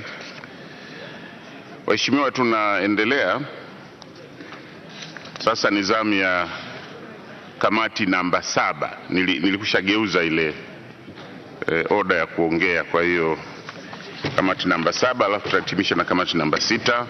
Namuona Brigadier Generali mstaafu Ngwilizi, unazo dakika 20. Nakushukuru sana Mheshimiwa Mwenyekiti. Kamati yangu namba 7 ina wajumbe wa jumla 53, wajumbe 35 kutoka Tanzania bara na 18 kutoka Tanzania Zanzibar. Tunafurahi kulijulisha bunge lako tukufu kwamba katika maamuzi yote tuliyoyafanya ni pamoja na swala zima la kura, kamati yetu ilipata theluthi 2 kama kanuni ya 64.1 inavyotaka. Hivyo matokeo ya ibara zote zilizopigiwa kura na kamati katika sura zote tulizofanyia kazi yalifanywa kwa kupatikana theluthi 2 ya wajumbe wote kutoka Tanzania bara na Zanzibar. Kwa sababu ya ufinyu wa muda, nitawasilisha mapendekezo kwa baadhi ya ibara. Ili kupata mapendekezo yote tuliyotoa na kamati yangu, na waomba wajumbe wasome taarifa ya kamati yangu waliopewa. Taarifa hiyo ya kamati iingie katika kumbukumbu rasmi za bunge. Naomba sasa niwasilishe kwa ufupi mapendekezo ya wajumbe walio wengi wa kamati yangu kama ifuatavyo. Sura ya 2. Mheshimiwa Mwenyekiti, sura hii yenye ibara 3, wajumbe walio wengi wa kamati yangu waliafikiana kwamba ibara ya 11 ibaki kama ilivyo katika rasimu ya katiba, isipokuwa ibara ya 10 na 12 zilifanywa marekebisho. Wajumbe walipendekeza kurekebisha maneno ya pembeni yaliyopo katika ibara ya 10 kusomeka malengo muhimu ili kuyafanya maneno haya ya pembeni yasomeke sambamba na kichwa cha habari cha sura hii ya pili. Pia wajumbe walio wengi katika kamati yangu waliona hakuna haja ya kuweka maudhui makubwa kwenye katiba, maana taifa lolote la kidemokrasia linazingatia maendeleo kwa ustawi wa wananchi wote na bila ubaguzi kwa misingi ya jinsia, itikadi, rangi, kabila na kadhalika, vitu ambavyo sio lazima viwemo kwenye rasimu ya katiba, na kupendekeza malengo hayo yaingizwe kwenye sheria, sera na sheria ambazo zinaweza kubadilishwa na vyombo vyenye mamlaka kulingana na mahitaji ya wakati husika. Kwa kuzingatia maelezo hayo yaliyotangulia, walipendekeza ibara ndogo ya 3 ya ibara hii ya 10 ifutwe na kuandikwa upya na kusomeka kama ifuatavyo: katika kutekeleza malengo muhimu ya taifa katika nyanja zote kuu kama ilivyoainishwa katika ibara ndogo ya 2, serikali itaweka sera na bunge litatunga sheria kuhakikisha utekelezaji wake kwa mujibu wa mahitaji yatakayojitokeza na kwa mujibu wa mahitaji yaliyotajwa na rasimu katika aya ya A mpaka E. Mheshimiwa Mwenyekiti, ibara ya 12 inayohusu sera ya mambo ya nje na namna inavyolenga na kuzingatia maslahi ya taifa na mamlaka kamili za nchi ilipendekezwa na wajumbe walio wengi kwamba utekelezaji wa mambo ya nje haupaswi kuelezwa katika katiba bali utawekwa kwenye sheria. Hivyo walipendekeza ibara hii ifutwe. Sura ya 3, maadili na miiko ya uongozi na utumishi wa umma. Taarifa Mwenyekiti. Mheshimiwa Mwenyekiti, taarifa ambayo tunayo mikononi ni kamati namba 6. Lakini inayosomwa nadhani ni namba 7. Sasa tunashindwa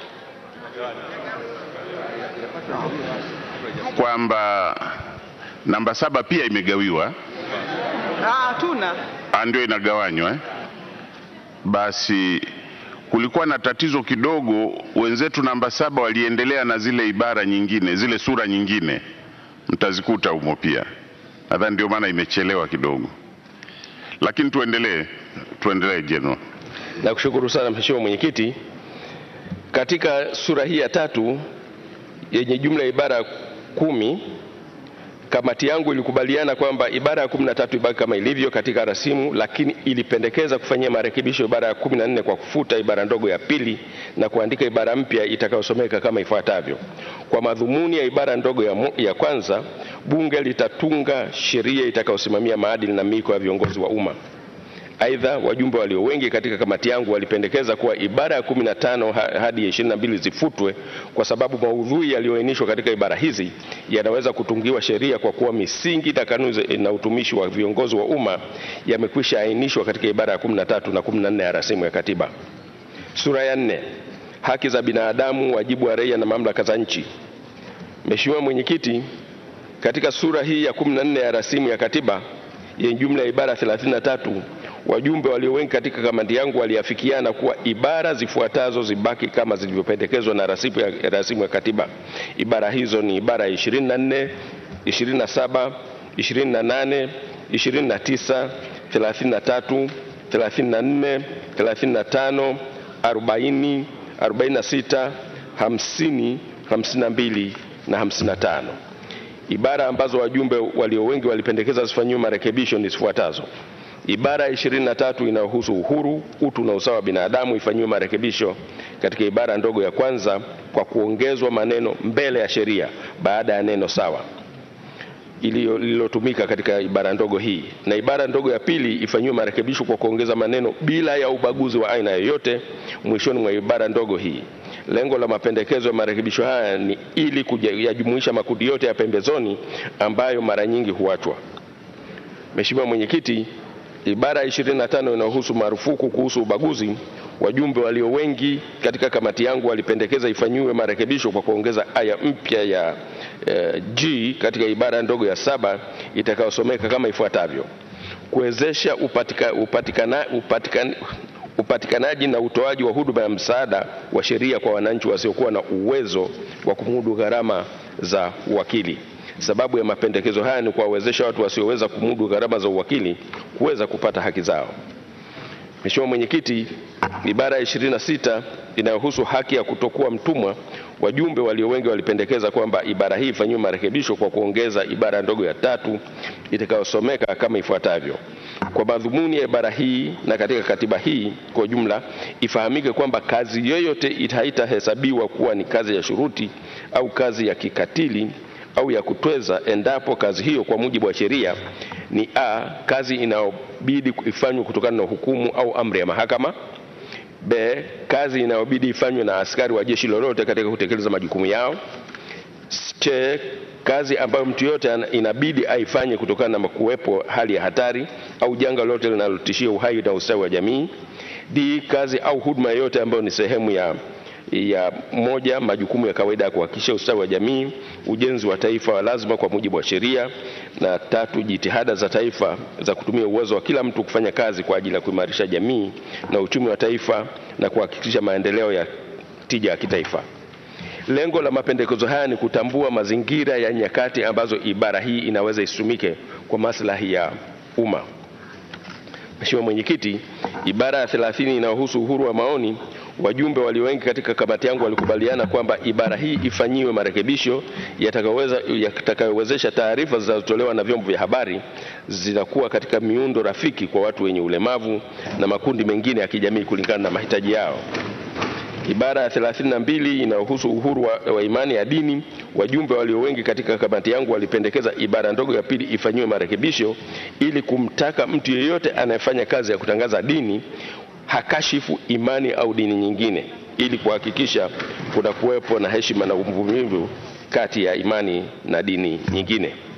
Mheshimiwa Mwenyekiti, kuhusu ibara ya 37 inayohusu haki ya kumiliki mali, wajumbe walio wengi wamependekeza kwamba ili kuhakikisha wananchi wanapewa malipo yao kabla ya serikali kutaifisha mali zao, ibara ndogo ya 2 ifutwe na kuandikwa upya kama ifuatavyo: hakuna mali, haki au maslahi ya mtu yote itakayochukuliwa kwa nguvu isipokuwa pale ambapo masharti yafuatayo yametimizwa. Kwanza, a, ni kumilikiwa au kuchukuliwa kwa mali hiyo ni muhimu sana kwa ajili ya ulinzi, usalama wa wananchi, mazingira ya afya, kuimarisha maendeleo ya upangaji wa miji pamoja na kuendeleza mambo ambayo yataleta faida kwa wananchi kwa ujumla. B, umuhimu wa kuchukuliwa kitu hicho ni mkubwa sana hata kwamba unahalalisha uchukuaji wake hata kama utampa ugumu wa matatizo mwenye mali hiyo. Na C, sheria iwekwe kuhusiana na umilikaji au uchukuaji huo kwa kutoa fidia inayolingana na thamani halisi ya soko, na malipo haya yafanyike kabla ya kuchukuliwa kwa mali, haki au maslahi ya mali hiyo. Mheshimiwa Mwenyekiti, ibara ya 42 inayohusu haki ya elimu na kujifunza, wajumbe walio wengi katika kamati yangu walipendekeza kwamba kila mtu awe na haki ya kupata elimu hadi kidato cha 4 baada ya elimu ya msingi. Lengo ni kusaidia kuhuisha mfumo wa elimu na kuwawezesha wanafunzi kupata elimu hadi kidato cha 4. Kuhusu ibara ya 43 inayohusu haki za mtoto, wajumbe walio wengi walipendekeza ibara hii ifanyiwe marekebisho kwa kuongeza ibara ambazo zitaitaka mamlaka ya nchi kuweka utaratibu wa kuhakikisha inakuwepo miundombinu ya kujifunzia inayozingatia mahitaji ya wanafunzi wa hali zote ili kuwezesha upatikanaji wa elimu bora katika ngazi zote na kuhakikisha kila mtoto anapata haki za msingi kulingana na umri wake kama zitakavyoainishwa katika sekta zinazohusika. Lengo la mapendekezo haya ni kuhakikisha watoto hawabaguliwi katika kupata haki zao. Mheshimiwa Mwenyekiti, ibara ya 44 inahusu haki na wajibu wa vijana. Wajumbe walio wengi katika kamati yangu walikubaliana kufanya marekebisho yafuatayo: kufuta maneno nchi washirika yaliyotumika katika ibara hii na kuifanya ibara hii kuwa ibara ndogo ya kwanza. Sababu ya mapendekezo hayo ni kuepusha dhana ya serikali 3 kinyume na mapendekezo ya serikali 2 ambayo ndio maombi ya wajumbe walio wengi. Kuongeza ibara ndogo ya 2 itakayosemeka kwamba mamlaka ya nchi itaweka utaratibu wa sheria ikiwemo uanzishwaji wa chombo cha kuratibu mambo ya vijana. Sababu ya mapendekezo haya ni kuhakikisha kunakuwa na chombo mahususi kinachoratibu mambo ya vijana. Ibara ya 45 inahusu haki za watu wenye ulemavu. Wajumbe walio wengi katika kamati yangu walipendekeza ifanyiwe marekebisho yafuatayo: ibara ndogo ya kwanza B na E zifutwe na kuandikwa ibara mpya itakayosomeka kama ifuatavyo: kupata elimu kwa kutumia vifaa maalum na kushiriki katika shughuli za kijamii kwa kuchanganyika na watu wengine. Lengo la pendekezo hili ni kuwawezesha watoa huduma kutambua mahitaji ya watu wanaowahudumia, waweze kujiandaa na kutoa huduma kulingana na mahitaji ya watu wenye ulemavu. Mheshimiwa Mwenyekiti, kamati yangu ilipendekeza iongezwe aya mpya katika ibara hii itakayosomeka: watu wenye ulemavu wanayo haki ya kugombea uongozi na kushiriki katika vyombo vya kisera kwa usawa, kwa sababu haki za watu wenye ulemavu ni zaidi ya kushiriki katika nafasi za uwakilishi, lakini pia ili kuwapa nafasi sawa za kushiriki katika vyombo vya maamuzi vya kisera kwa ngazi zote. Lakini pia iongezwe aya mpya katika ibara hii ya 45 itakayosomeka: watu wenye ulemavu wanayo haki ya kupata huduma za afya zinazohusiana na utengemao. Mheshimiwa Mwenyekiti, ibara ya 54 inahusu usimamizi wa haki za binadamu. Wajumbe walio wengi katika kamati yangu walipendekeza ibara hii ifanyiwe marekebisho kwa kuongeza ibara ndogo ya 5 itakayosomeka: endapo katika shauri lolote inadaiwa kwamba sheria yote iliyotungwa au hatua yote iliyochukuliwa na serikali au mamlaka nyingine inafuta au inakataza haki, uhuru na wajibu muhimu kutokanao na ibara ya 23 mpaka 48 ya katiba hii, na mahakama kuu inaridhika, basi itatoa tamko kwamba sheria au hatua inahusika ni batili au kinyume cha katiba, au endapo mahakama kuu itaona yafaa, hali au maslahi ya jamii yanahitaji hivyo, baada ya kutamka kwa sheria au hatua hiyo ni batili, mahakama kuu itakuwa na uwezo wa kuamua kutoa fursa kwa au mamlaka nyingine yoyote inayohusika kurekebisha hitilafu hiyo katika sheria au hatua itakayohusika katika muda na kwa jinsi itakavyotajwa na mahakama kuu, na sheria hiyo au hatua inayohusika itaendelea kuhesabiwa ni halali hadi marekebisho yatakapofanywa au muda uliowekwa na mahakama kuu utakapokwisha, ili mradi muda mfupi zaidi ndio utazingatiwa. Sababu ya pendekezo hili ni kuipa mamlaka mahakama kuu kutamka kuwa sheria au hatua husika ni batili, ili kuipa serikali nafasi ya kurekebisha mara moja kasoro au hitilafu zitakazojitokeza. Sura ya 5, Mheshimiwa Mwenyekiti, uraia katika Jamhuri ya Muungano. Sura hii yenye ibara 4 inahusu uraia katika Jamhuri ya Muungano. Wajumbe walio wengi kamati yangu walikubaliana kwamba ibara ya 56 na 59 zibaki kama zilivyo katika rasimu ya katiba, isipokuwa ibara ya 57 na 58 zifanyiwe marekebisho. Aidha, wajumbe walio wengi pia walikubaliana kuongeza ibara nyingine 2 katika sura hii ambazo ni 58A na 59A. Ibara 58A inazungumzia jinsi uraia wa kuandikishwa unavyokoma, na ibara ya 59A ilipendekezwa iwe na maneno ya pembeni ya bunge kutunga sheria zitakazohusu masuala mazima ya uraia wa Jamhuri ya Muungano wa Tanzania. Mheshimiwa Mwenyekiti, katika sura hii pia ninaomba nitoe maelezo ya ibara chache na maelezo zaidi kuhusu mapendekezo yaliyotolewa na wajumbe walio wengi wa kamati yangu kuhusu ibara nyingine za sura hii yanapatikana kwenye taarifa ya kamati yangu iliyowasilishwa kwenu. Mheshimiwa Mwenyekiti, ibara 57 ya rasimu ya katibu inahusu uraia wa kuzaliwa. Kamati yangu baada ya mjadala haikukubaliana na ibara hii kwa kuwa maelezo ya ibara yamejikita katika kuzungumzia Tanganyika, wakati katika maoni ya wajumbe walio wengi hawakubaliani na uwepo wa Tanganyika. Aidha, ibara imezungumzia zaidi masharti ya kupatikana kwa uraia wa kuzaliwa, wakati masharti hayo yanaweza kuelezwa kwa uwazi zaidi katika sheria inayotungwa na bunge. Kwa msingi wa hoja hizo basi, kamati yangu ilipendekeza ibara hii ifanyiwe marekebisho kama inavyoonyeshwa katika taarifa yetu iliyowasilishwa kwenu. Mheshimiwa Mwenyekiti, ibara ya 58 ya rasimu ya katiba inahusu uraia wa kuandikishwa, ilijadiliwa na kamati yangu na kukubalika kuwa kwa namna ilivyoandikwa katika rasimu haijitoshelezi, kwa kuwa katika maelezo ya ibara hii inazungumzia namna ya uraia wa kuandikishwa unavyopatikana na utaratibu wa kutunga sheria juu ya kusimamia masuala yanayohusu uraia wa Jamhuri ya Muungano. Wajumbe hawa waliona wengi wanapendekeza kufanywa marekebisho yafuatayo katika ibara hii: kuongeza muda wa kupata uraia kwa kufunga ndoa kutoka miaka 5 hadi 10. Iongezwe ibara ndogo mpya itakayoonyesha jinsi mtu anavyoweza kupoteza uraia. Sababu ya mapendekezo haya ni kuwakatisha tamaa watu wenye nia ovu dhidi ya nchi yetu. Mheshimiwa Mwenyekiti, wajumbe walio wengi katika kamati yangu walikubaliana kwamba kuna haja ya kuongeza ibara mpya baada ya ibara 58 itakayozungumzia namna ya uraia wa kuandikishwa unavyokoma.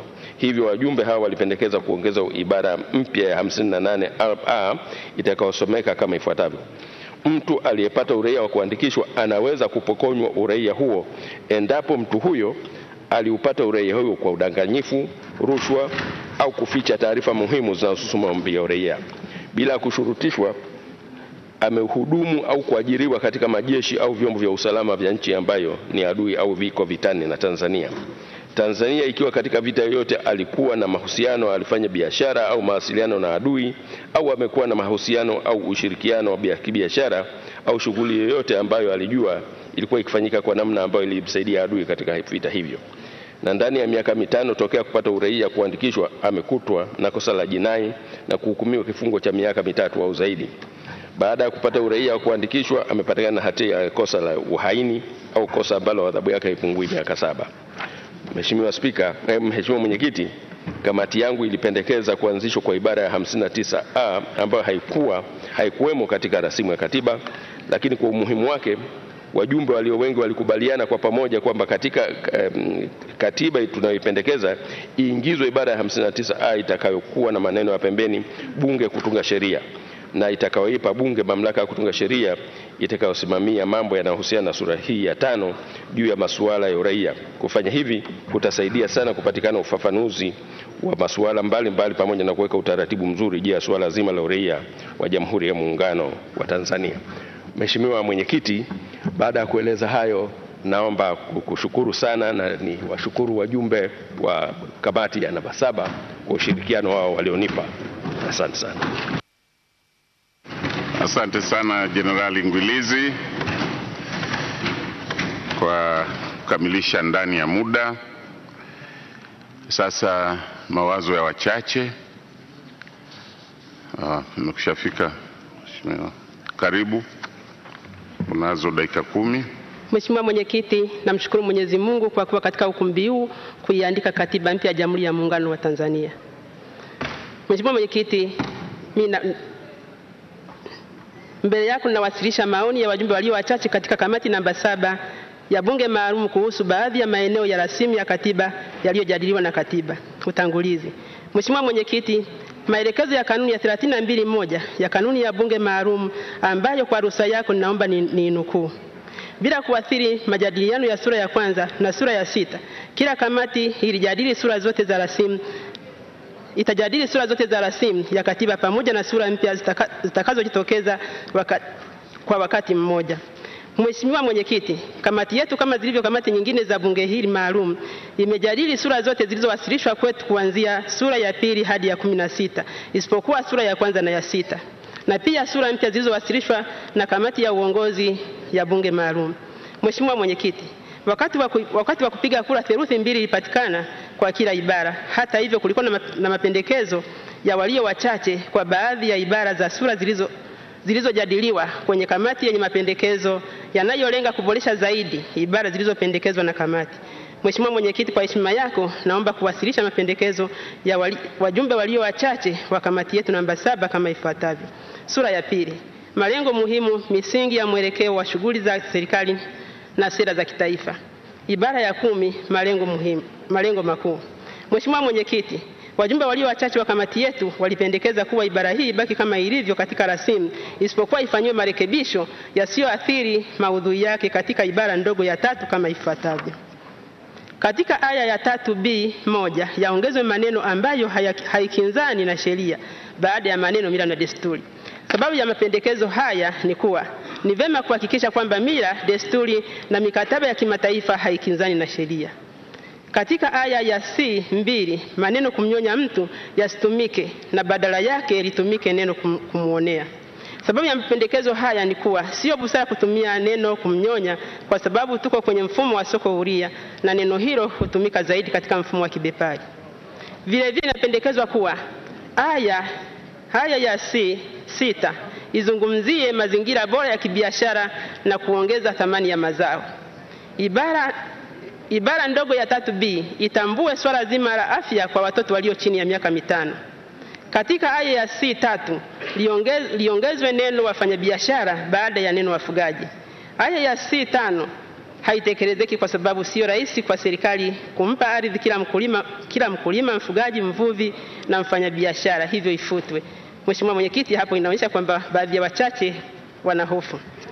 Aidha, katika aya C yaongezwe maneno wachimbaji wa madini, wachimbaji wa ndani na wafanyabiashara baada ya neno wavuvi lililotumika katika aya ya 3, 6 na 8.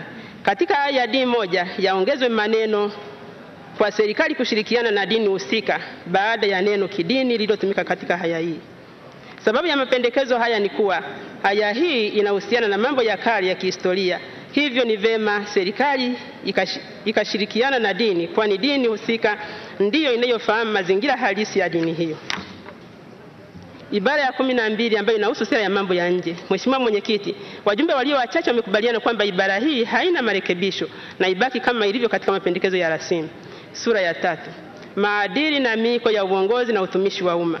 Ibara ya 13 inahusu dhamana ya uongozi wa umma. Mheshimiwa Mwenyekiti, wajumbe walio wachache wa kamati namba 7 walipendekeza kuwa ibara hii ifanywe marekebisho yafuatayo. Ibara ndogo ya 13(1)(a) 4 iongezwe neno mshikamano baada ya neno imani. Ibara ya pili A iongezwe maneno uwiano wa jinsia baada ya neno sifa. Sura ya 4, haki za binadamu, wajibu wa raia na mamlaka za nchi. Ibara ya 24 ambayo inahusu haki ya kuishi. Mheshimiwa Mwenyekiti, ibara hii imependekezwa na wajumbe walio wachache ifanywe marekebisho kwa kufuta maneno kwa mjibu wa sheria za nchi yaliyotumika mwishoni mwa ibara hii. Sababu za msingi za marekebisho haya ni kuwa sheria za nchi zilizopo zinatambua adhabu ya kifo ambao inakiuka haki ya msingi ya kuishi. Ibara ya 26, haki ya kutokuwa mtumwa. Mheshimiwa Mwenyekiti, wajumbe walio wachache walipendekeza kuwe na marekebisho kwa kufuta maneno yote baada ya neno kutwezwa na pamoja na aya zake katika ibara ndogo ya kwanza na pia kufuta ibara ndogo ya pili.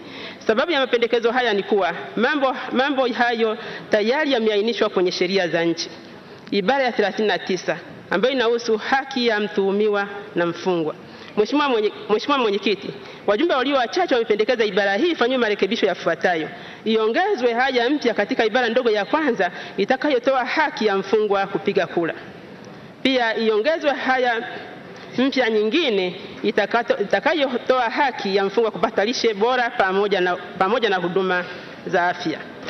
Sababu ya mapendekezo haya ni kutambua haki za wafungwa ili kuendana na matakwa ya mikataba ya kimataifa ambayo nchi yetu imeridhia. Ibara ya 42, haki ya elimu na kujifunza. Mheshimiwa Mwenyekiti, wajumbe walio wachache walipendekeza kuongezwa kwa ibara mpya inayohusu haki ya afya baada ya ibara ya 42 itakayosomeka kama ifuatavyo. Kwa hiyo haki ya afya, kwanza, kila mtu ana haki ya kupata huduma bora ya afya kwa usawa bila ubaguzi wowote. B, kupata elimu na taarifa sahihi juu ya afya ya uzazi salama. C, kupata huduma ya afya inayotolewa ndani na nje ya utaratibu wa umma kwa gharama nafuu. D, kupata huduma ya tiba ya dharura bila kikwazo chochote. Inapendekezwa ibara ndogo ya pili kwamba serikali ya Jamhuri ya Muungano itahakikisha upatikanaji wa huduma bora ya afya kwa urahisi na kwa gharama nafuu. Sababu ya mapendekezo haya ni haki ya kila mtu kupata huduma za afya ikiwemo za dharura nyakati za majanga. Mheshimiwa Mwenyekiti, hayo ndio mapendekezo ya wajumbe walio wachache wa kamati namba 7 kwa sura ya 2, 3 na 4. Naomba kuwasilisha. Asante. Mheshimiwa Dr. Domitila Bashemera kwa uwasilishaji huo. Au nimekosea jina? Umeshtuka? Ndilo nimeona umeshtuka kidogo. Asante sana. Sasa tunahitimisha kwa sura zile 4 kwa kusikiliza taarifa ya kamati namba 6. Mwenyekiti Mheshimiwa Steven Wasira.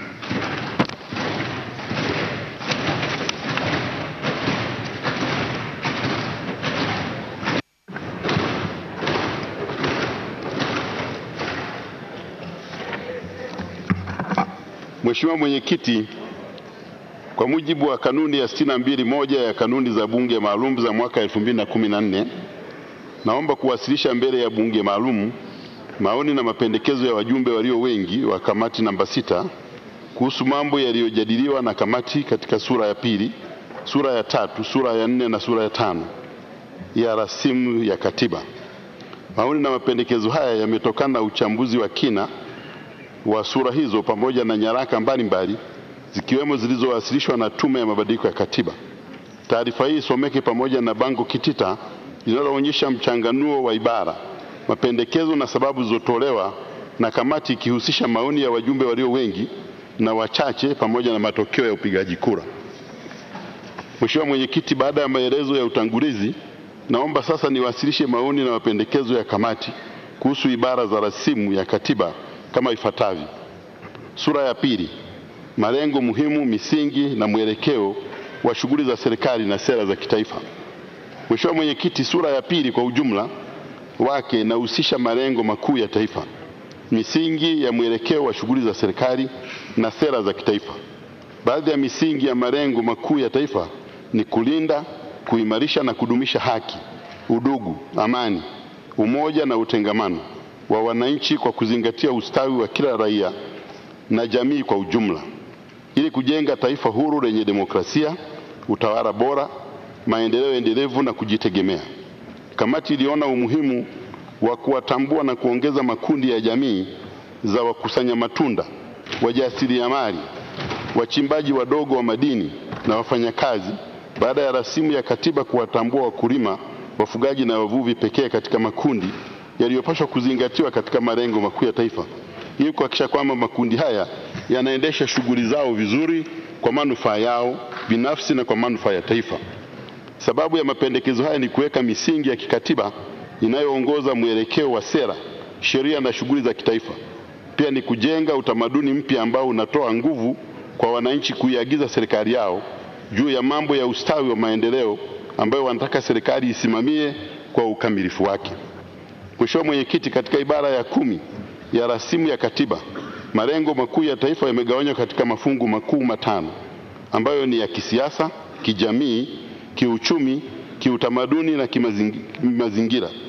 Lengo la jumla la kisiasa ni kukuza demokrasia, usawa na utawala bora na kujenga ukomavu na uvumilivu wa kisiasa. Katika nyanja ya kijamii inahusu kulinda heshima ya binadamu, kutoa fursa sawa kwa raia wote, kujenga utamaduni wa amani, maelewano na maridhiano, upatikanaji wa huduma za msingi, kuweka msingi wa hifadhi ya jamii, kuimarisha mawasiliano ndani ya jamii na kujenga fursa ya wananchi kupata na kufikia ushauri wa kisheria. Katika nyanja ya kiuchumi inahusu kupatikana maisha bora kwa kila mwananchi, kujenga mazingira ya kufaidi na kushiriki kamilifu katika fursa za kiuchumi, kuwapa sauti wazalishaji na kujenga misingi ya kujitegemea, kuwezesha wawekezaji wa ndani na kuweka msingi wa wawekezaji wa ndani kuingia ubia na wawekezaji wa nje. Pia kuendeleza matumizi ya sayansi na kukuza ubunifu. Kiutamaduni ni kulinda, kuhifadhi na kuendeleza utamaduni, mila chanya, desturi, urithi wa asili, mali kale na lugha ya Kiswahili. Katika nyanja ya mazingira inahusisha kulinda na kudumisha mazingira kwa manufaa ya kizazi cha sasa na vizazi vijavyo. Pamoja na mambo mengine, kamati inaweka msisitizo katika kukuza lugha ya Kiswahili ndani na nje ya nchi. Mheshimiwa Mwenyekiti, kamati inapendekeza kuwa serikali itatakiwa kutoa taarifa kwa wananchi kupitia Bunge la Jamhuri ya Muungano kwa upande wa Tanzania bara na Baraza la Wawakilishi kwa upande wa Zanzibar angalau mara moja kwa mwaka kuhusu namna malengo hayo yalivyosimamiwa na kutekelezwa na serikali. Vilevile kamati iliona umuhimu wa kuweka bayana misingi mikuu ya sera ya mambo ya nje ya Tanzania ili kuwapa nafasi wananchi kuelewa namna nchi yao inavyojihusisha katika mambo ya nje na ushirikiano wa mataifa mengine. Sharti hili la katiba linakusudia kulinda maslahi ya nchi na kutambua nafasi, msimamo na wajibu wa taifa katika mahusiano yetu na taasisi za kimataifa na nchi tunazoshirikiana nazo. Mheshimiwa Mwenyekiti, baada ya majadiliano ya kina, wajumbe walio wengi walipendekeza kuwa ibara ya 10 ibara ndogo ya 3A ifanyiwe marekebisho kwa kuongeza neno jinsia ili kuhusisha swala la mahusiano katika jamii. Pia kamati inapendekeza kuongeza neno mila chanya katika ibara ndogo ya 3B ili kuweka msisitizo kwamba mila zitakazozingatiwa sio mila potofu au zinazokandamiza kundi fulani katika jamii. Hii inaweka msisitizo wa kuepuka mambo kama ukeketaji kwa wanawake, mauaji ya vikongwe, unyanyapaa kwa watu wenye ulemavu na mengineyo. Kamati inaona umuhimu wa kuongeza maneno yatima na watu wanaoishi kwenye mazingira magumu katika ibara ya 3B ili kulinda bayana haki za watoto yatima na watu wanaoishi kwenye mazingira magumu. Vile vile kamati inapendekeza kuongeza aya mpya katika ibara ndogo ya 3 kuhusu afya bora ili kuipa serikali jukumu la kuhakikisha inaweka utaratibu wa upatikanaji wa afya bora kwa wananchi, ikiwemo uzazi salama kwa kina mama na watoto. Mheshimiwa Mwenyekiti, ili kuhakikisha kuwa kunakuwa na uwiano wa maendeleo kwa wananchi wa pande zote mbili za muungano, kamati inapendekeza kuongeza maneno wa pande zote mbili za muungano katika ibara ndogo ya 3C. Pia kamati iliona umuhimu wa kuongeza makundi ya wajasiriamali, wafanyakazi, wachimbaji wadogo wa madini katika ibara ndogo ya 3 ili kuyatambua bayana makundi hayo ambayo yana mchango mkubwa katika uchumi wa taifa na pia kuipa wajibu serikali kuweka mazingira bora ya kuwawezesha. Kamati pia inaona umuhimu wa kuzitambua jamii za wakusanya matunda wakiwamo Wahadzabe, Wabarabaigi na wengineo ili kuhakikisha jamii hizo zinaendesha shughuli zao za maisha. Kwa kuzingatia umuhimu wa lugha ya Kiswahili, kamati inapendekeza kuwa katiba iweke msisitizo katika kukuza lugha ya Kiswahili ndani na nje ya nchi. Mheshimiwa Mwenyekiti, uhai wa taifa lolote siku zijazo unategemea jinsi ambavyo maendeleo yake ya kiuchumi na kijamii yanavyosimamiwa hivi sasa.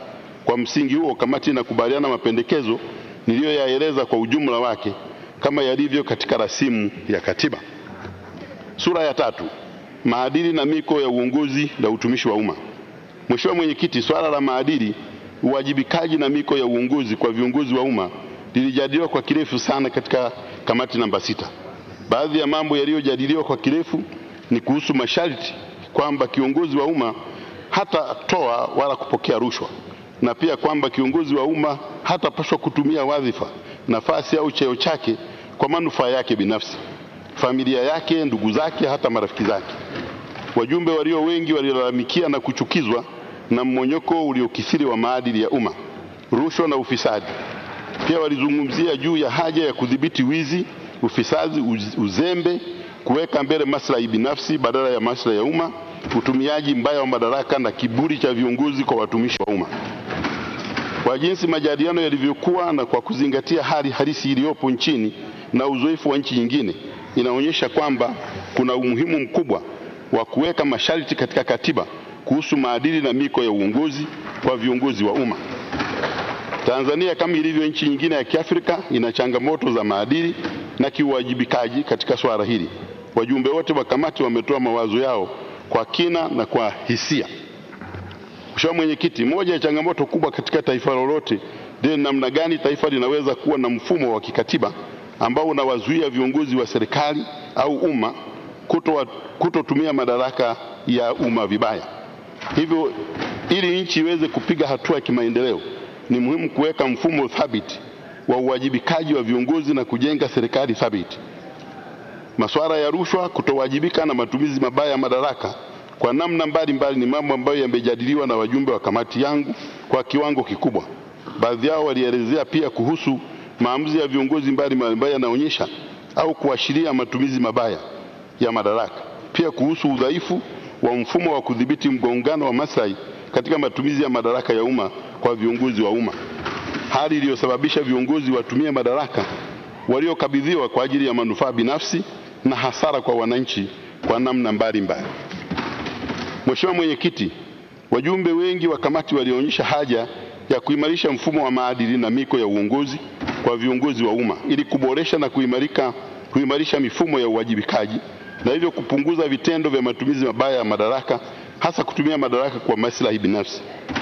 Kamati ilizingatia mazingira ya kuenea kwa rushwa maeneo mbalimbali, hasa maeneo yenye rasilimali nyingi kama vile ardhi, madini na nishati, huduma za jamii kama vile elimu na afya, utoaji haki, manunuzi ya umma, fedha na kadhalika.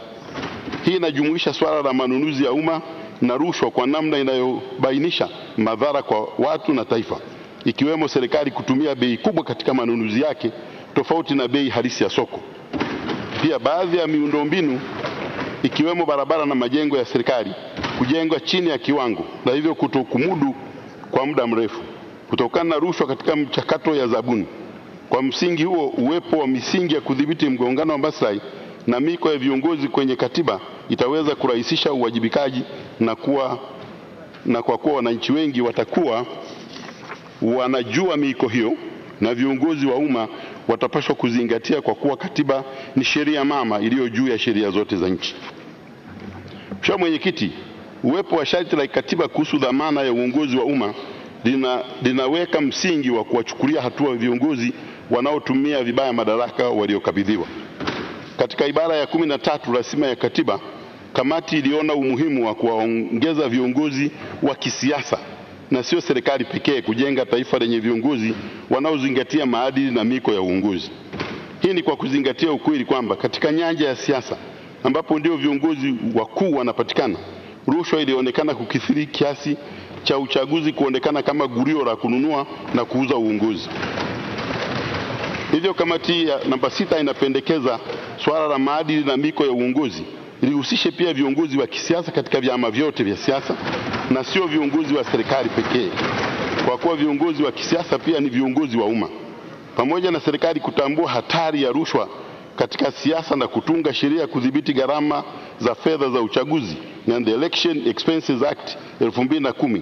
Hata hivyo, kamati imeona umuhimu wa kuweka masharti ya katiba kuhusu maadili kwa viongozi wa umma na katazo la kujihusisha kwa namna yoyote ile na vitendo vya rushwa ili kujenga taifa lenye viongozi waadilifu wanaozingatia maadili na miko ya uongozi. Mheshimiwa Mwenyekiti, pamoja na mambo mengine, wajumbe walijadiliana kwa kirefu kuhusu sharti la katiba linalomtaka kiongozi wa umma kwa wakati wote awajibike kwa wananchi, kuwatumikia kwa uadilifu, utiifu, ufanisi na kwa uzalendo na haki.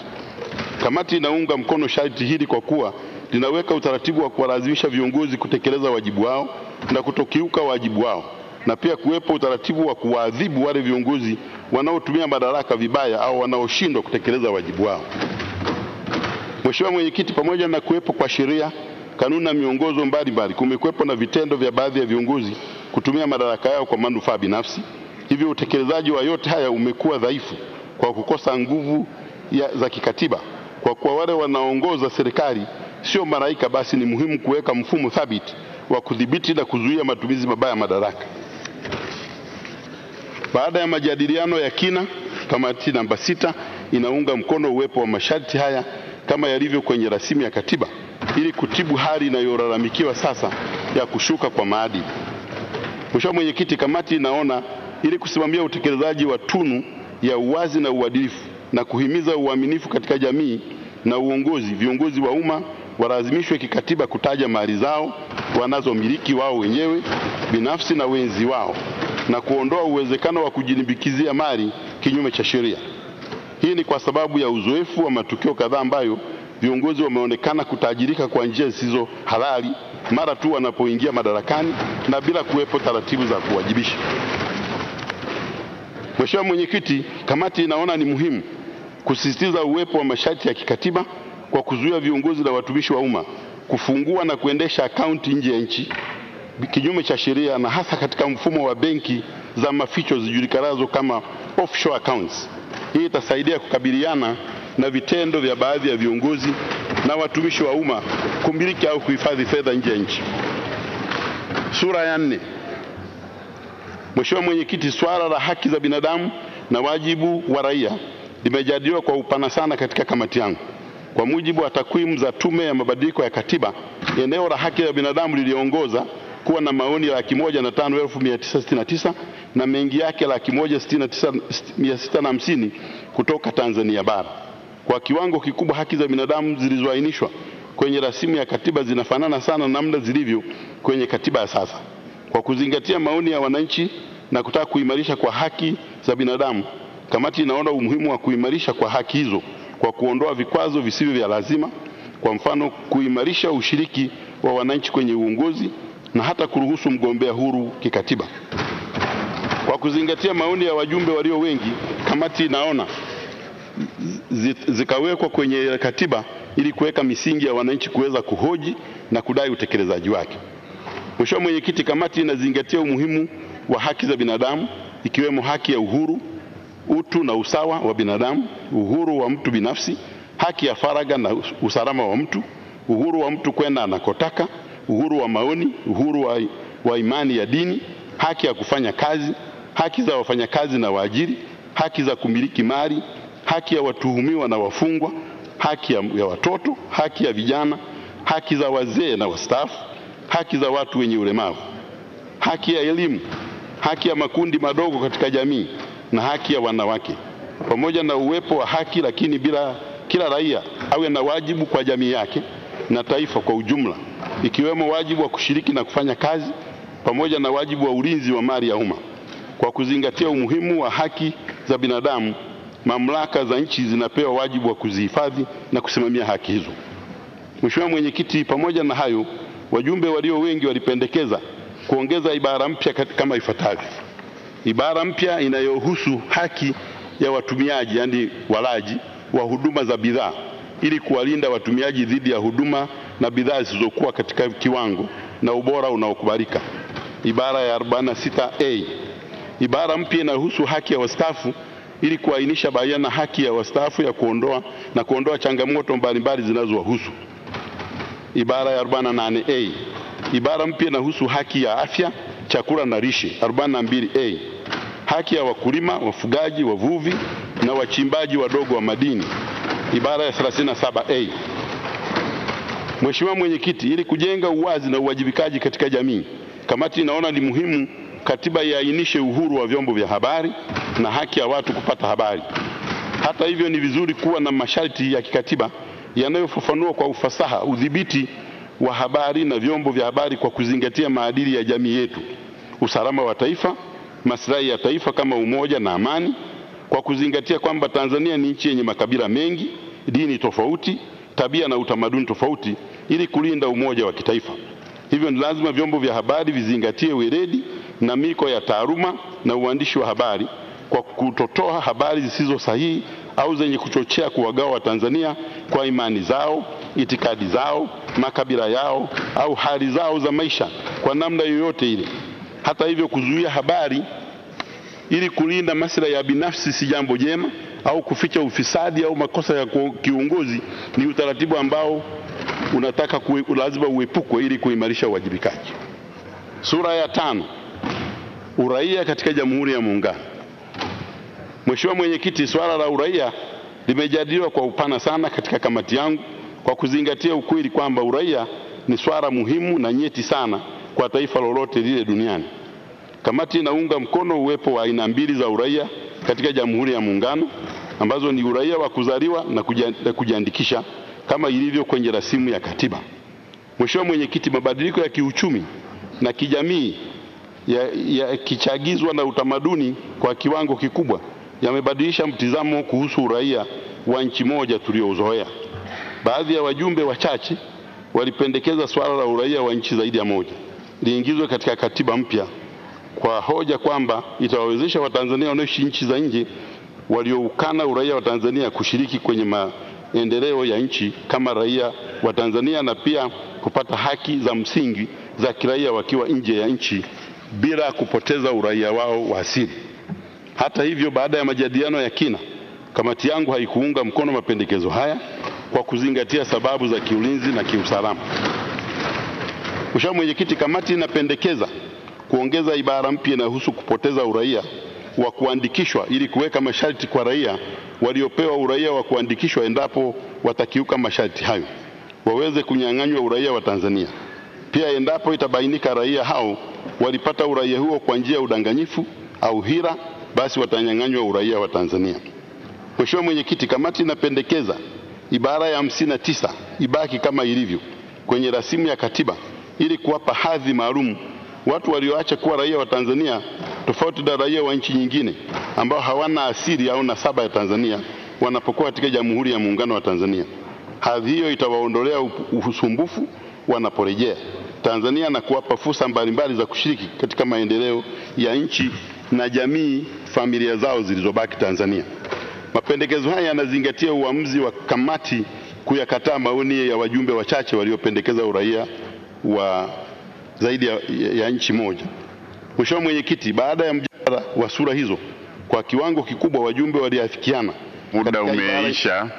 Ibara nyingi, ibara 40 kati ya 50. Malizie sasa. Kwa niaba ya kamati namba 6, naomba kushukuru wewe binafsi, makamu mwenyekiti, ofisi yako kwa ushirikiano mlioipa kamati yangu, na napenda kuwashukuru wajumbe wa kamati namba 6 kwa ushirikiano walionipa. Baada ya maelezo hayo, naomba kuwasilisha, na Mheshimiwa Mwenyekiti, naomba kutoa hoja. Asante sana Mheshimiwa Wasira kwa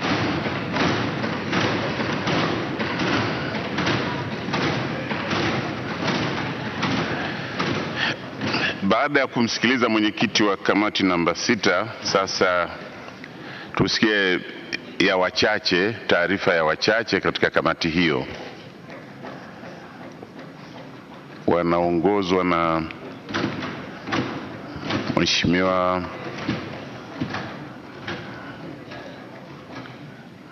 karibu sana.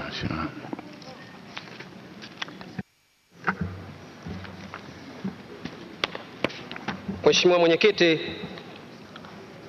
mimi ninayesoma maoni ya wachache kwa dakika 10 katika kamati namba 6 ni Dr. Masele Nzingula Maziko.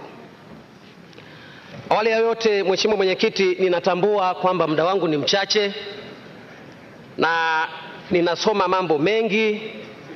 Naomba maneno yangu yote yaingie kwenye Hansard nitakayosema na yale ambayo sitayasema. Pili, ninapenda kutoa shukrani za dhati kabisa kwa mwenyekiti wa kamati namba 6 Mheshimiwa Steven Masatu Wasira na makamu wake Dr. Maua Daftari kwa uongozi wao wenye hekima na uvumilivu mwingi. Hakika Mheshimiwa Mwenyekiti, kila mjumbe kwenye kamati yetu alipata fursa ya kutoa mawazo yake kwa uhuru mkubwa, kwa uwazi mkubwa, bila kushurutishwa na mtu awaye yoyote. Tatu, nataka niseme tu kwamba na nieleweke kwamba sisi tulio wachache katika kamati namba 6 tuliunga mkono maoni ya walio wengi katika maeneo mengi sana. Yaliyosomwa na mwenyekiti yana footprints zetu. Lakini pamoja na hayo, yako maeneo mengi pia ambayo wachache hatukuunga mkono walio wengi. Na nikiri pia kwamba mwenyekiti hapa amesoma taarifa kwa ufasaha na kwa ufundi mkubwa sana. Lakini niwaombe wajumbe wa bunge hili maalum la katiba, mpime sasa maneno yanayotoka kwenye kinywa na matendo yaliyoandikwa kwenye karatasi kwenye kamati namba 6. Kama yanashabihiana, mtapima katika maeneo ambayo tumepishana nao. Baada ya maneno hayo machache, Mheshimiwa Mwenyekiti, acha nijielekeze kwenye ibara ambazo tunatofautiana kwa wazi na walio wengi katika kamati namba 6. Naenda moja kwa moja ibara ya 19 sura ya 3 inahusu maadili na miiko ya uongozi wa utumishi wa umma. Walio wengi wanasema wanachukia kiongozi wa umma kutumia mali ya umma kwa manufaa yao na kwa manufaa ya watu wengine. Ndivyo walivyosema. Lakini kwenye maandiko yao wamesema, ibara ya 19 wametoa pendekezo iondolewe kwenye rasimu, ikafichwe kwenye sheria ambako sisi wananchi hatutaweza kuiona. Na wakasema haifai kuwepo kwenye rasimu hii ya katiba. Sasa nataka kuuliza, maneno haya ambayo mnataka yapelekwe kwenye sheria hayajakuwepo kwenye sheria? Yapo kwenye sheria, imeandikwa, lakini hajatekelezwa, Mheshimiwa Mwenyekiti. Kwa hivyo tunasema sisi tulio wachache, ibara hii inayozuia kiongozi wa umma kutumia mali ya umma kwa manufaa yake ama manufaa ya mtu mwingine ibaki kwenye rasimu ya katiba kama ilivyopendekezwa na tume. Mheshimiwa Mwenyekiti, na kwenda ibara ya 20. Ibara ya 20 inazungumza kutekeleza maadili ya uongozi, na rasimu inapendekeza, Mheshimiwa Mwenyekiti, kwamba utekelezaji wa masharti ya maadili, ambapo ibara hii inaielekeza bunge lije litunge sheria ambayo pamoja na mambo mengine itaelekeza namna ya kutoa mali za viongozi wa umma zilizopatikana kwa kukiuka sheria, watu waliofisadi hii nchi. Lakini walio wengi, Mheshimiwa Mwenyekiti, katika ibara hii wanapendekeza ifutwe, na wanapendekeza ipelekwe kwenye sheria ikafichwe tena kule ambako sisi wananchi hatutaweza kuiona. Na wamesema kabisa kwamba wao wanachukia sana viongozi wa umma walio wabadhirifu. Kama wanachukia sawasawa, na kama tunakwenda sawasawa, waheshimiwa wabunge, mimi nawaomba ibara hii, na ninawashawishi, isitoke kwenye katiba, ibaki kwenye katiba na wala isipelekwe kwenye sheria. Kwa nini nasema hivyo? Ni kwa sababu siku zote maandiko haya, Mheshimiwa Mwenyekiti, yako kwenye sheria. Miaka mingi nenda rudi yako kwenye sheria. Wenzetu wanasema misingi hii ambayo inaelekezwa bunge kutunga iondolewe hapa ikafichwa kwenye sheria. Sasa bunge likija kutunga sheria litafuata misingi iliyoje? Ibaki hapa ilipo. Mheshimiwa Mwenyekiti, ibara ya 22 inazungumza haja ya kutenganisha siasa na utumishi wa umma. Wenzetu walio wengi wanasema ifutwe. Tulio wachache, na tumeandika sababu nyingi, tunapendekeza ibaki kwa sababu ya kutenganisha siasa na utumishi wa umma ambayo inavuruga. Ibara ya 22, Mheshimiwa Mwenyekiti, inazungumza habari ya, pamoja na mambo mengine, wajumbe wale wachache wanapendekeza ibara ya 24 inayohusu haki ya kuishi ibaki kama ilivyo, lakini kiongezwe kipengele kuhusu adhabu ya kifo kama ifuatavyo. Adhabu ya kifo inayotolewa katika sheria za nchi iendelee kuwepo, na sababu zetu ni nyingi. Tumeona vikongwe wanauawa, tunaona kina mama wanauawa, tunaona wenye macho mekundu wanauawa. Tukiondoa sheria hii, tukiondoa utaratibu huu, tukafuta adhabu ya kifo, hakika mauaji ya vikongwe, walemavu wa ngozi na watu wengine itapamba moto sana. Mheshimiwa Mwenyekiti, acha nizungumze ibara ya 31 ya sura ile ya 4 inayohusu uhuru wa habari. Nimemsikia mwenyekiti wangu akijinasibu kwamba tunapenda kabisa tuwe na uhuru wa habari. Nilikuwepo kwenye kamati namba 6. Wenzetu wameikubali haki hii ya uhuru wa habari kwa mkono wa kushoto, wakageuka wakaichukua tena kwa mkono wa kulia wakaikalia hivi. Wakasema kwamba ibara zote A, B na C za 31 ziongezwe neno sahihi kila baada ya neno taarifa, yani ziwepo taarifa sahihi. Maana yake ni nini? Wanataka mwandishi wa habari anaposikia basi limeanguka limeua watu, asiandike hizo habari mpaka aende akachungulia kwamba limeua watu 6 wala sio 2, asitoe taarifa, kwamba akaverify. Sisi tunasema ibara hii inajitosheleza kama ilivyo. Uhuru wa habari na vyombo vya habari vinalindwa ipasavyo, na hiyo ibaki kama ilivyo. Mheshimiwa Mwenyekiti, sura ya 4 ibara mpya inayopendekezwa, ibara ya 37A, ambayo inazungumzia haki za wakulima, wafugaji, wavuvi na wachimbaji wadogo wadogo.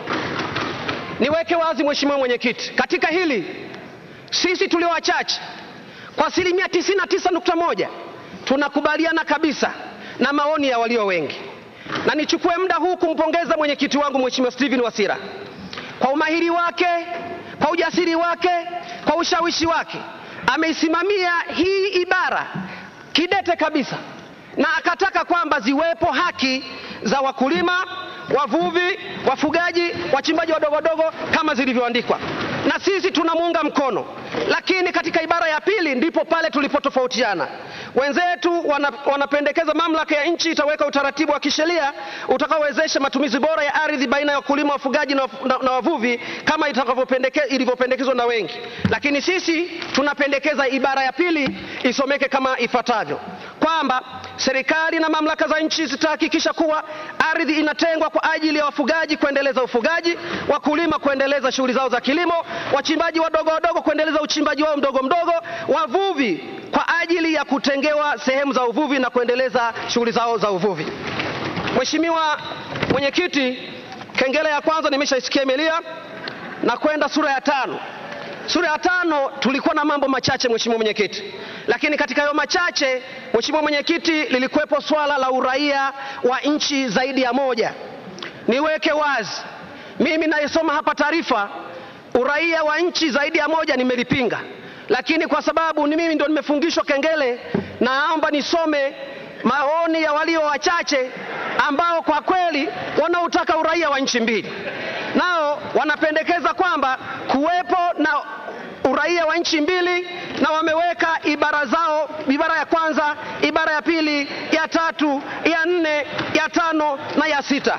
Na kwa kweli Mheshimiwa, niliombwa sana na Mama Sofia Simba kwamba nikifika hapa nisome na jina lake.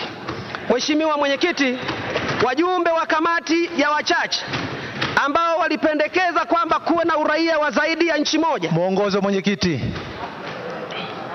Ni pamoja na Mama Sofia Simba. Mheshimiwa Mwenyekiti, mimi nakushukuru sana wewe kwa muda ulionipatia, na kwa niaba ya walio wachache katika kamati namba 6, Mheshimiwa, naomba kutoa hoja, na mimi nayetoa hoja ni Dr. Masele Nzingula Maziku kwa niaba ya wachache. Mheshimiwa Mwenyekiti, nakushukuru sana. Mwongozo wako Mwenyekiti. Asante Dr. Maziku. Kushoto kwako mwongozo wako Mwenyekiti. Endelea, unaidai mwongozo. Mheshimiwa Mwenyekiti, naona toka asubuhi jambo hili limetamalaki. Baadhi ya kamati wanatumia taarifa za kamati kujinasibu kutetea makundi huko nje. Sasa hili wanatukandamiza sisi ambao hatukuandikwa katika hizo kamati. Utaratibu haya yote ya maoni ya wachache na maoni ya wengi yamechangiwa kama ilivyo na wengi. Sasa haiwezekani mtu mmoja anatangaza fulani katoa wazo hili, sasa anataka kutuzidi nguvu huko kwenye kupiga kula kwenye uwanja wa sababu. Hilo Mheshimiwa Mwenyekiti, na kwamba ulisimamie lisijirudie tena.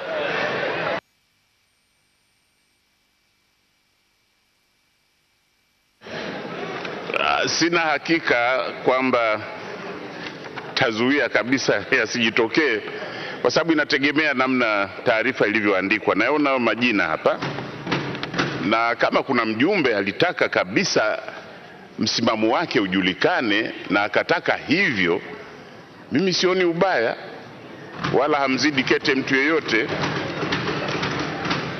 Waheshimiwa, tumefikia mwisho wa zile sura 4 kwa uwasilishaji wa taarifa za kamati zote 12.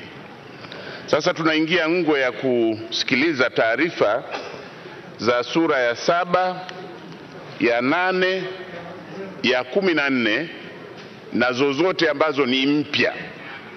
Kazi hii ni kubwa zaidi, na tumeipangia maoni ya wengi dakika 40, maoni ya wachache dakika 20, kwa sababu ya ukubwa wa kazi yenyewe. Mtaona inapishana. Kwa hiyo kamati ambazo tayari hapa mezani zimewasilisha taarifa ni kamati 2, nayo ni kamati namba 10 na kamati namba 7. Vitabu hivi waheshimiwa, mkivitazama, kamati hizi 2 hazikuishia sura ya 5 tu, waliendelea na sura ya 7, ya 8, ya 14 na kadhalika. Kwa hiyo tutatoa fursa kwa hao, tukianzia, natumaini mwenyekiti kamati namba 10 ameshajiandaa. Tutaanza na kamati namba 10 kwa sura namba 7, namba 8, namba 14 na zozote zilizo mpya kama zipo. Tutahitimisha na kamati namba 7, na kama nilivyosema, hizo zote zipo mezani tayari, kwa maana zilichanganywa katika vijitabu hivi. Mwenyekiti kamati namba 10 au mwakilishi, karibu. Aha, Sheikh Salmin.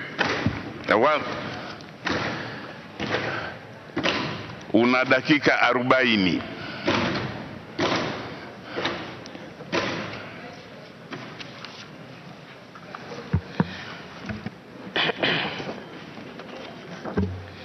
Mheshimiwa Mwenyekiti, nakushukuru, lakini nasikitika kwamba sikujua kama na dakika 40, sikuelezwa hivyo.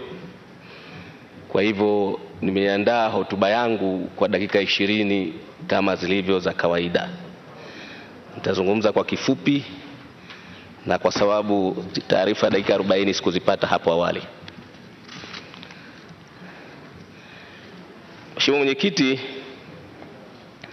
kwa niaba ya kamati namba 10 naomba kuwasilisha taarifa ya kamati kuhusu mijadala ya sura ya 7, sura ya 8, sura ya 14 pamoja na sura mpya zilizowasilishwa katika kamati, ikiwa ni mwendelezo wa taarifa ya sura zilizotangulia kuwasilishwa awali na mwenyekiti wangu wa kamati. Mheshimiwa Mwenyekiti, sura hizi 3 za rasimu zina jumla ya ibara 57. Kamati yangu namba 10 ilipata nafasi ya kuzijadili ibara zote 57 zilizomo katika sura hizo za rasimu. Baada ya mijadala mirefu ya wajumbe, yapo mambo yamejitokeza. Kwanza, zipo ibara zimeachwa kama zilivyo katika rasimu, kwa maana hii zimejitosheleza, hazina matatizo. Lakini pili, zipo ibara zimefanywa marekebisho makubwa. Lakini tatu, zipo ibara zimefanywa marekebisho madogo madogo.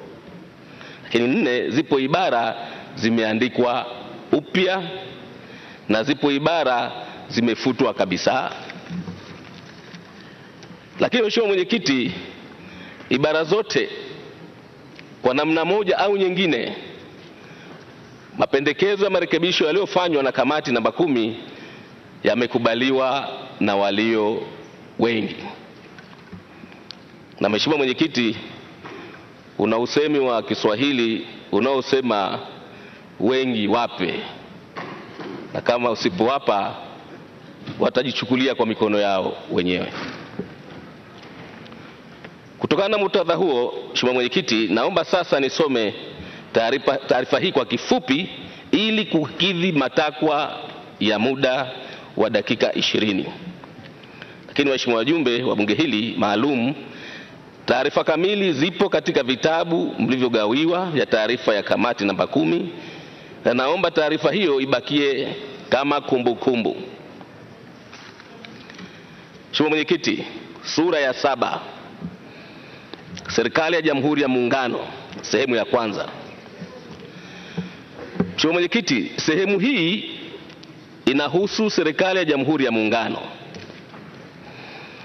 Baada ya mijadala, kamati yangu imekubaliana kuwa sura hii kama ilivyopendekezwa kwenye rasimu haijitoshelezi.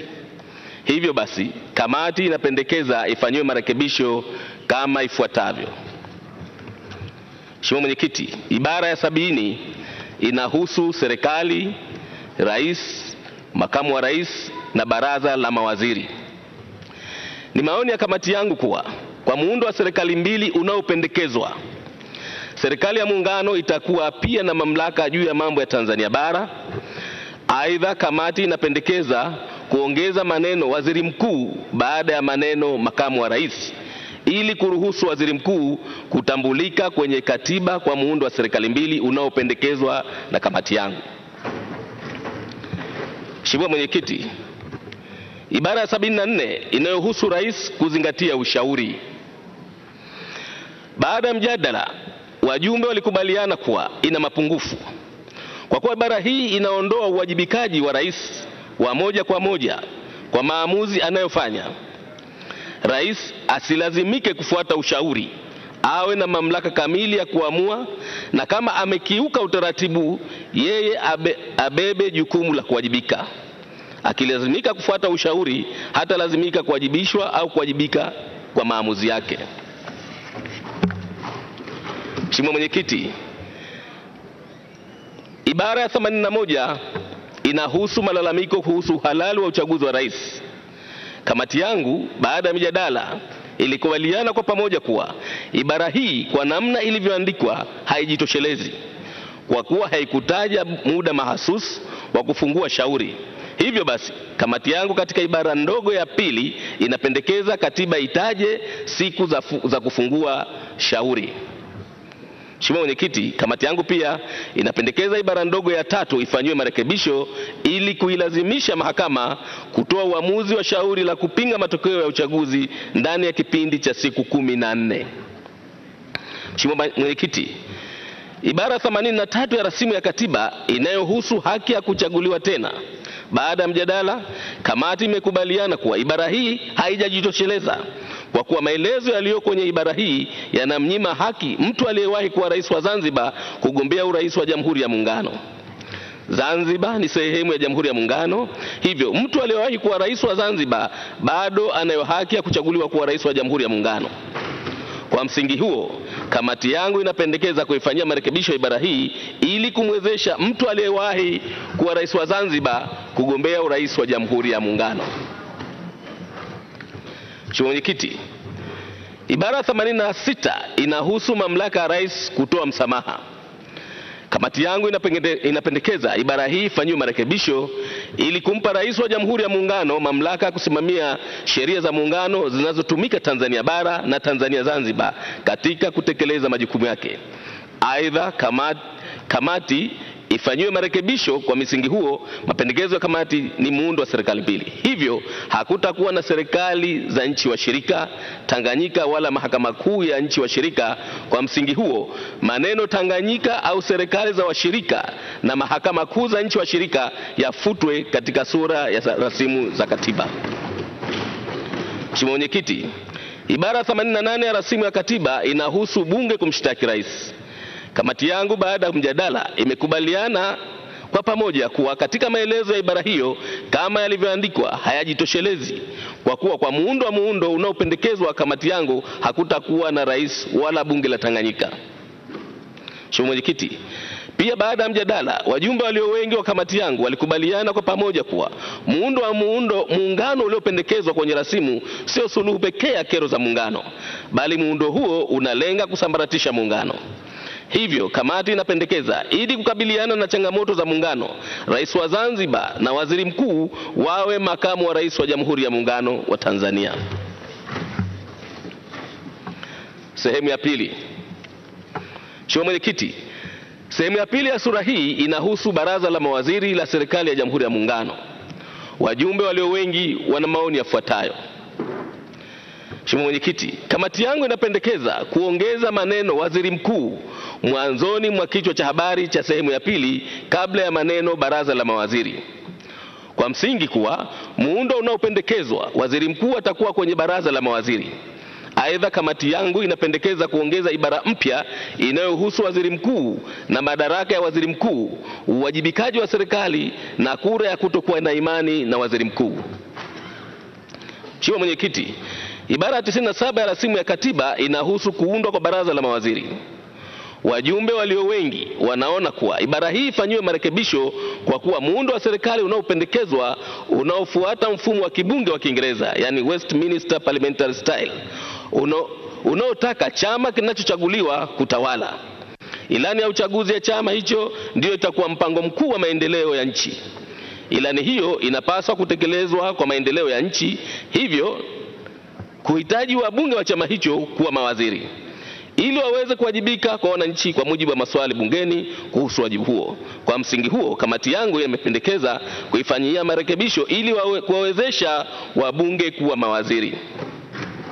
Mheshimiwa Mwenyekiti, katika ibara ya 98 ya rasimu ya katiba inayohusu uteuzi wa mawaziri na manaibu mawaziri, kamati yangu baada ya mjadala imekubaliana kuwa idadi inayopendekezwa kwenye rasimu ya mawaziri na naibu waziri 15 ni ndogo, na kwa kuzingatia ukubwa wa majukumu katika muundo wa serikali mbili unaopendekezwa na kamati, ni vyema idadi ya mawaziri na manaibu mawaziri ikaongezeka, lakini kwa vyovyote vile isizidi 40. Waheshimiwa wajumbe, kama tunavyokumbuka kwamba idadi ya mawaziri 15 ilikuwepo wakati ule wa muundo wa serikali tatu, ambapo kutakuwa na mawaziri wa nchi wa shirika. Kwa hivyo tunapendekeza idadi hii ni ndogo, iongezwe, lakini kwa vyovyote vile isizidi 40. Mheshimiwa Mwenyekiti, kwa msingi wa muundo wa kibunge unaopendekezwa na kamati yangu, mwanasheria mkuu wa serikali atakuwa mbunge. Hivyo kamati yangu inapendekeza kuongeza ibara mpya inayomhusu mwanasheria mkuu wa serikali kuwa mbunge. Mheshimiwa Mwenyekiti, kamati yangu pia inapendekeza kuwe na naibu mwanasheria mkuu wa serikali na mkurugenzi wa mashtaka kama ilivyo sasa. Hivyo ziongezwe ibara mpya zinazowahusu naibu mwanasheria mkuu wa serikali na mkurugenzi wa mashtaka.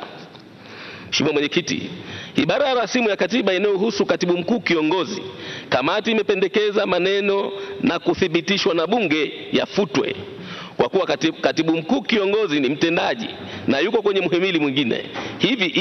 Hivyo ili kutofautisha na kuwezesha mihimili kutoingiliana, kamati inapendekeza katibu mkuu kiongozi asithibitishwe na bunge. Sura ya 8, uhusiano na uratibu wa serikali. Mheshimiwa Mwenyekiti, sura ya 8 inayohusu uhusiano na uratibu wa serikali, wajumbe wa kamati yangu walikubaliana kimsingi kuwa sura hii ni ya muhimu ikiwemo kwenye katiba. Hata hivyo, sura hii ina mapungufu, na kwa sababu hiyo walipendekeza ifanywe marekebisho kama ifuatavyo. Mheshimiwa Mwenyekiti, katika ibara ya 109 ya rasimu ya katiba inayohusu tume ya uratibu wa mambo ya muungano, baada ya mjadala imekubaliana kwa pamoja kuwa maelezo ya ibara hii yana mapungufu. Hivyo basi wanapendekeza iandikwe upya ili kurahisisha utekelezaji wa maamuzi na maazimio kutokana na ushiriki wa viongozi wakuu ambao husimamia utekelezaji wa shughuli za serikali. Vile vile tume iweke utaratibu rasmi wa kusimamia shughuli za muungano pamoja na kubaini na kutatua changamoto zitakazojitokeza, na maamuzi na maazimio ya tume yawe na nguvu za kisheria. Mheshimiwa Mwenyekiti, katika ibara ya 110 inayohusu malengo ya tume, wajumbe walio wengi kwenye kamati yangu, kwa kuzingatia malengo ya tume ya uratibu na mambo ya muungano, wanapendekeza ifanywe marekebisho ili kuiwezesha tume kutekeleza malengo yake kwa ufanisi katika mfumo wa serikali mbili. Malengo hayo ni kama yafuatayo: A, kuweka utaratibu bora na endelevu wa kushauriana na kushirikiana baina ya serikali ya Jamhuri ya Muungano na serikali ya Mapinduzi ya Zanzibar. B, kukuza na kuwezesha utaratibu wa ushirikiano baina ya serikali ya Jamhuri ya Muungano na serikali ya Mapinduzi ya Zanzibar kuhusu mambo yasiyo ya muungano kwa lengo la kuwezesha kufafanua kwa kiwango cha utoaji huduma kwa wananchi wote. C, kuweka mazingira mazuri kwa ajili ya serikali ya Jamhuri ya Muungano na serikali ya Mapinduzi ya Zanzibar kujadili utekelezaji wa mambo ya muungano na yasiyo ya muungano kwa manufaa ya ustawi wa wananchi wote. Na D, kuweka mazingira mazuri ya utatuzi wa migogoro itokanayo na utekelezaji wa mambo ya muungano. Mheshimiwa Mwenyekiti, kamati yangu pia inapendekeza kuifuta ibara ndogo ya pili ya ibara hii kwa kuwa inaipa jukumu la usuluhishi wa migogoro, wakati jukumu la tume ni kuratibu mambo ya muungano. Suala la kusuluhisha migogoro libaki kuwa ni kazi ya mahakama. Vile vile msingi wa mapendekezo ya marekebisho ni kuweka utaratibu mzuri wa kushughulikia mambo ya muungano na yasiyo ya muungano kwa lengo la kuweka uwiano wa maendeleo kwa pande zote mbili za muungano. Sura ya 14, masharti kuhusu fedha za Jamhuri ya Muungano. Mfuko mkuu wa hazina na fedha za Jamhuri ya Muungano. Mheshimiwa Mwenyekiti, wajumbe walio wengi katika kamati yangu, kama nilivyotangulia kueleza hapo awali, baada ya mjadala wa kina walikubaliana kuwa suluhisho la kero za muungano si serikali tatu, bali ni kutatua kero za muungano zilizopo ili kuwezesha kuimarisha muungano wetu. Hivyo basi sura hii ya 14 ni maoni ya walio wengi kuwa ifanyiwe marekebisho kama nitakavyoeleza ili kutatua kero hizo. Mheshimiwa Mwenyekiti, Kamati inapendekeza iongezwe ibara mpya inayohusu akaunti ya fedha ya pamoja kwenye rasimu. Wajumbe walio wengi walikubaliana na pendekezo hili kwa kuwa eneo hili limekuwa moja ya kero ya muungano. Hivyo kamati imeona kuwa ni muhimu kuwa na chombo kwa ajili ya kuhifadhi fedha zitokanazo na vyanzo vya mapato ya muungano na kusaidia kutatua changamoto ya mapato za uchangiaji wa gharama za muungano. Mheshimiwa Mwenyekiti, wajumbe walio wengi pia wanapendekeza iongezwe ibara mpya inayohusu tume ya pamoja ya fedha. Tume ya pamoja ya fedha kitakuwa ni chombo cha serikali ya Jamhuri ya Muungano na chenye majukumu ya kuchambua mapato na matumizi na kuchunguza kwa wakati wote mfumo wa shughuli za kifedha za Jamhuri ya Muungano. Mheshimiwa Mwenyekiti, ibara ya 229 ya rasimu ya katiba inahusu mamlaka ya serikali ya mapinduzi ya Zanzibar kukopa. Baada ya mabadiliko haya yanalenga kuiwezesha Zanzibar kukopa ndani na nje ya nchi kwa ajili ya kugharamia shughuli zake za kimaendeleo zisizo za muungano. Mheshimiwa Mwenyekiti, ibara ya 230 inahusu masharti ya kutoza kodi. Baada ya mjadala, wajumbe walio wengi waliona kuwa maelezo ya ibara hii yanainyima haki ya serikali ya Zanzibar kutoza kodi kwa mambo yasiyo ya muungano. Hivyo basi, kamati inapendekeza ibara hii ifutwe na kuweka ibara mpya yenye kuipa serikali ya mapinduzi ya Zanzibar mamlaka ya kutoza kodi kwa vyanzo vya mapato visivyo vya muungano. Mheshimiwa Mwenyekiti, ibara ya 231 ya rasimu inahusu vyanzo vya mapato vya serikali ya Jamhuri ya Muungano.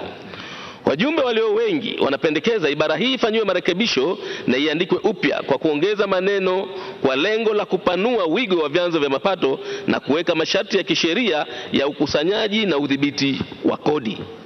Mheshimiwa Mwenyekiti, ibara ya 234 ya rasimu ya katiba inahusu benki za serikali za nchi washirika.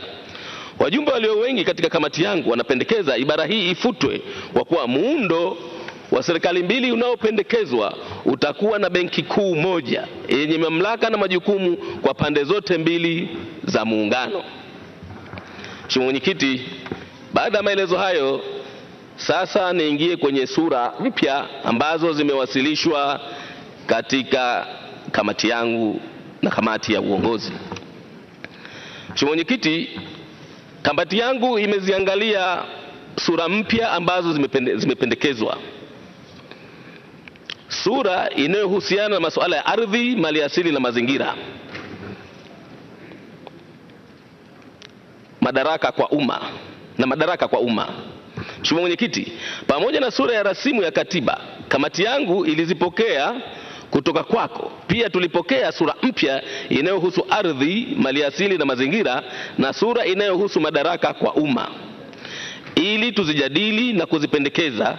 Baada ya majadiliano ya wajumbe walio wengi, walikubaliana kuwa sura hizi ni muhimu zikaongezwa kwenye rasimu ya katiba. Msingi wa mapendekezo haya ni haya yafuatavyo.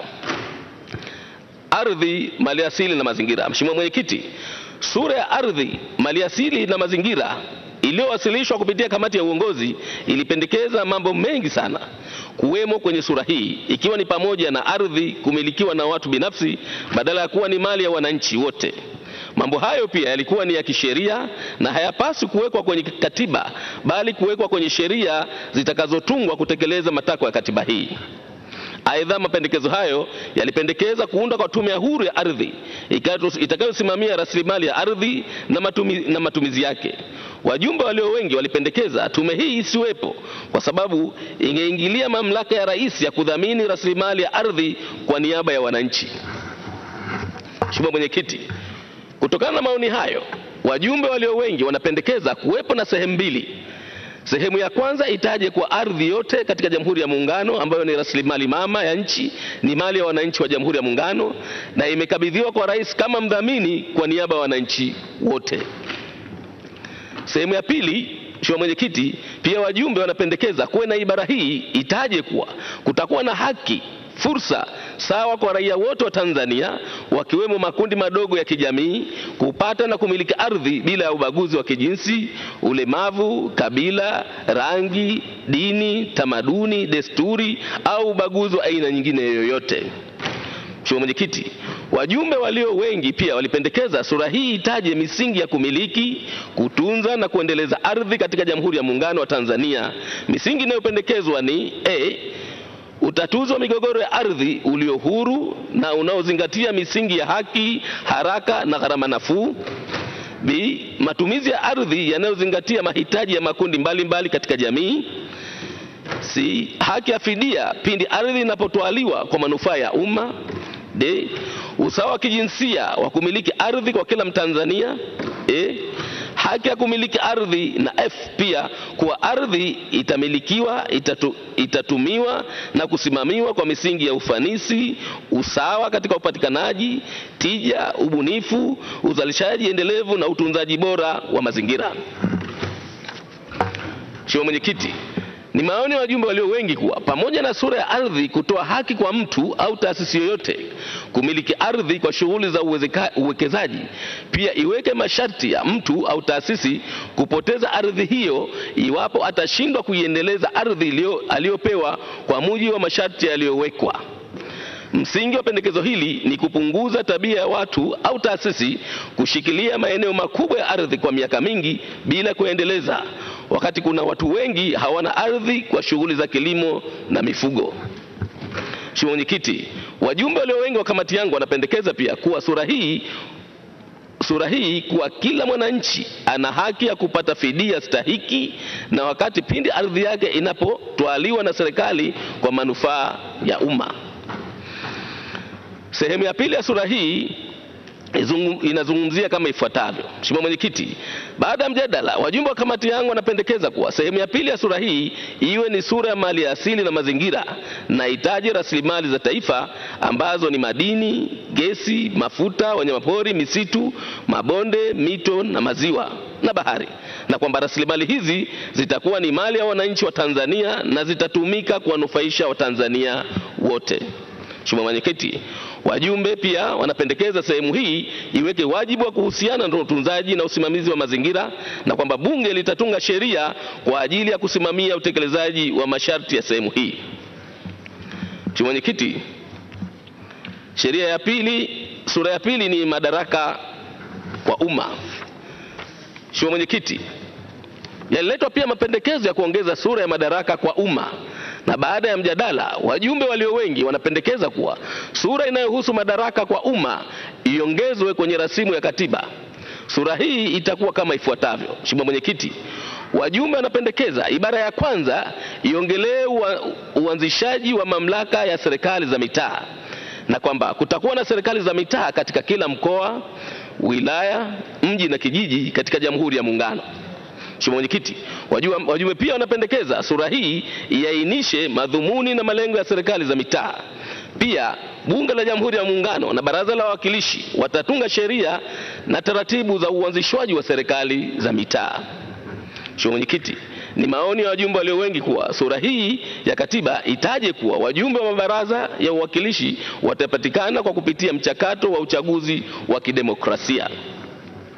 Mheshimiwa Mwenyekiti, wajumbe walio wengi pia wanapendekeza sura hii ielezee ugatuzi wa madaraka kwa serikali za mitaa, ambapo serikali za mitaa zitakuwa na madaraka ya kiutendaji katika eneo lake, madaraka ya kusimamia na kufanya uamuzi kuhusu masuala ya utumishi, ulinzi na usalama katika eneo lake, uhuru wa kuamua mambo ya kuweka mipango ya kipaumbele katika shughuli za maendeleo ya ustawi wa jamii, madaraka kuhusu rasilimali fedha na usimamizi wake, uhuru wa wajibu wa kuwajibika kwa wananchi kuhusu utekelezaji wa mipango ya vipaumbele katika shughuli za miradi ya maendeleo. Mheshimiwa Mwenyekiti,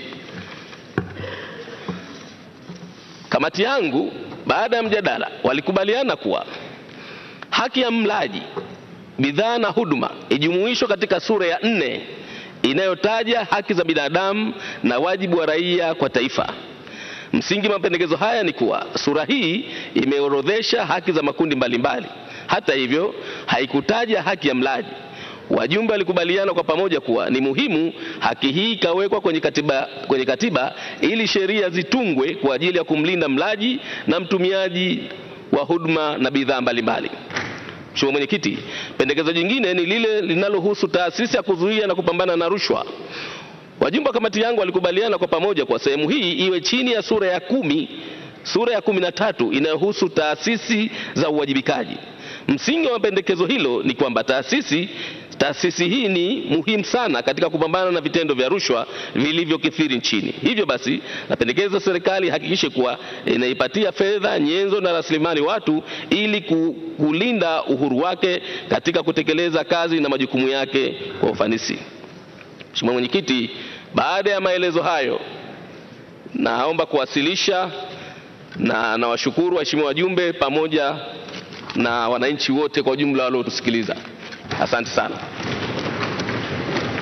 Asante sana Mheshimiwa Salmin Awadhi. Huu ni mfano bora sana wa namna ya kuwasilisha. Hakuna kuzunguka, hakuna porojo nyingi, na kwenda moja kwa moja kwenye ibara. Nakushukuru sana sana. Sasa tusikie ya wachache kutoka kamati hiyo namba 10. Anayewasilisha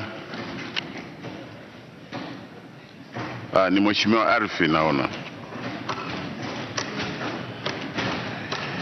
karibu Mheshimiwa Arfi, unazo dakika 20. Naomba nifafanue tu kwamba tulivyogawa hizi sura, kuna maeneo ambayo mapana zaidi. Kwa hiyo hata muda umetengwa ukiwa tofauti na pale ambapo maeneo si mapana kiasi hicho. Ndio maana mtaona hapa sura hizi zina mambo mengi sana, pamoja na sura mpya kama zipo, na wengine wameweka 2 au 3 mpya. Ndio maana muda tumebadilisha, lakini yote ni kujaribu kuzingatia siku tulizopangiana, ambapo tunamaliza siku ya Jumanne ijayo. Tunaendelea. Maoni ya wachache, kamati namba 10 kwenye sura ya 7, 8, 14 na sura mpya. Mheshimiwa Mwenyekiti, kwa mara nyingine tena nimshukuru Mwenyezi Mungu mwingi wa rehema kwa fadhila na neema zake nyingi kunipa wasaa kwa mara nyingine kusimama mbele ya bunge lako tukufu ili kuweza kuwasilisha maoni ya walio wachache kwa sura ya 7, ya 8, 14 na sura mpya. Mheshimiwa Mwenyekiti, sisi tulio wachache hatukukubaliana na walio wengi katika sura hizi kama ifuatavyo. Sura ya 7 inayohusu serikali, rais, makamu wa rais na baraza la mawaziri.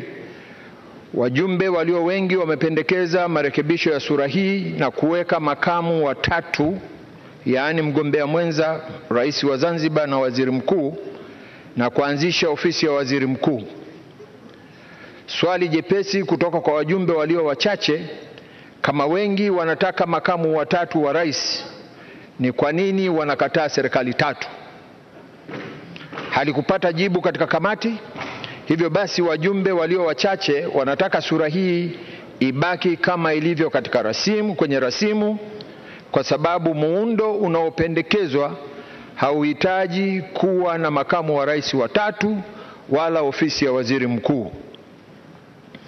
Mheshimiwa Mwenyekiti, sura ya 8 inayohusu uhusiano na uratibu wa serikali, walio wengi wamependekeza kuondoa dhana ya serikali ya Tanganyika na kufuta mapendekezo ya rasimu, jambo ambalo limetushangaza sana sisi wajumbe tulio wachache, kwa namna jinsi walio wengi hawataki kusikia neno Tanganyika, wakati Tanganyika ilikuwepo tangu kale, ipo na itaendelea kuwepo.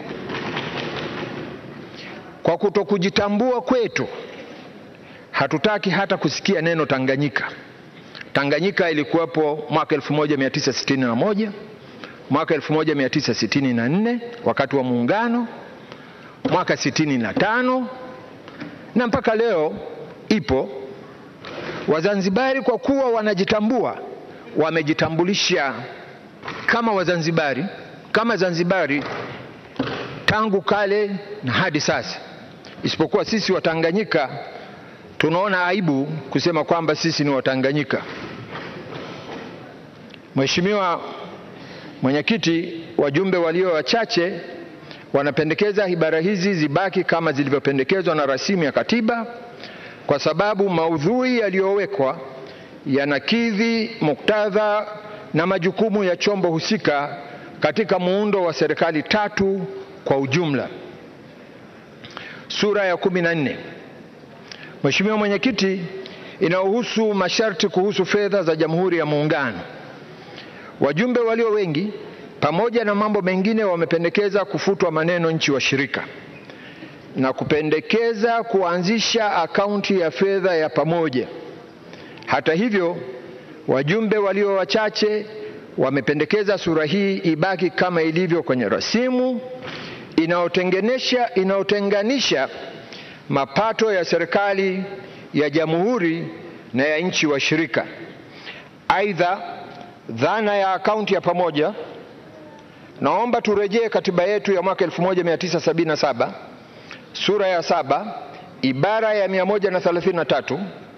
Kwa miaka 37 sasa toka 1977 tumeshindwa kutekeleza na kuondoa kero hii ya kuwa na akaunti ya pamoja. Njia sahihi, rahisi na ya uhakika ya kuondokana na kero hii ni kukubali sura hii kama inavyopendekezwa katika rasimu ya katiba. Mheshimiwa Mwenyekiti, sura mpya zilizopendekezwa, walio wengi walikubali kuingizwa kwa sura mpya kadhaa na mambo mengine mengi kama vile ardhi, maliasili, mazingira, madaraka ya umma na kadhalika. Sisi wajumbe tulio wachache hatukuzikubali sura na ibara mpya zote zilizopendekezwa, kwani zinalenga kuongeza mambo ambayo sio ya muungano katika katiba. Hivyo basi rasimu ya katiba ibaki na sura zilizomo. Mheshimiwa Mwenyekiti, hatuwezi kuwa na katiba bora kwa majibu mepesi kwa maswali magumu. Hatuwezi kuwa na katiba bora kwa hadaa na ghilba. Hatuwezi kuwa na katiba bora mkiwa wengi kwa kuwa mko wengi. Hakuna katiba bora bila maridhiano na muafaka wa kitaifa. Mheshimiwa Mwenyekiti, ukweli utabakia kuwa kweli kwamba mapendekezo yaliyomo katika rasimu juu ya muundo wa serikali tatu ndiyo ufumbuzi wa matatizo tulionayo leo na kutoa haki kwa nchi washirika. Mfumo wa serikali mbili umeshindwa na hautaweza kuondosha kero. Ni lazima tukubali hivyo na kutafuta suluhu ya kudumu juu ya kero tulizonazo, nayo ni mapendekezo ya serikali tatu kama ilivyoainishwa katika rasimu ya katiba. Mfumo unaopendekezwa na walio wengi ni wa kuahirisha matatizo tu na sio wa kupata ufumbuzi wa matatizo. Mfumo wa serikali mbili tunaahirisha tu, ndugu zangu, matatizo, lakini matatizo yako pale pale. Ufumbuzi wa matatizo ni serikali tatu.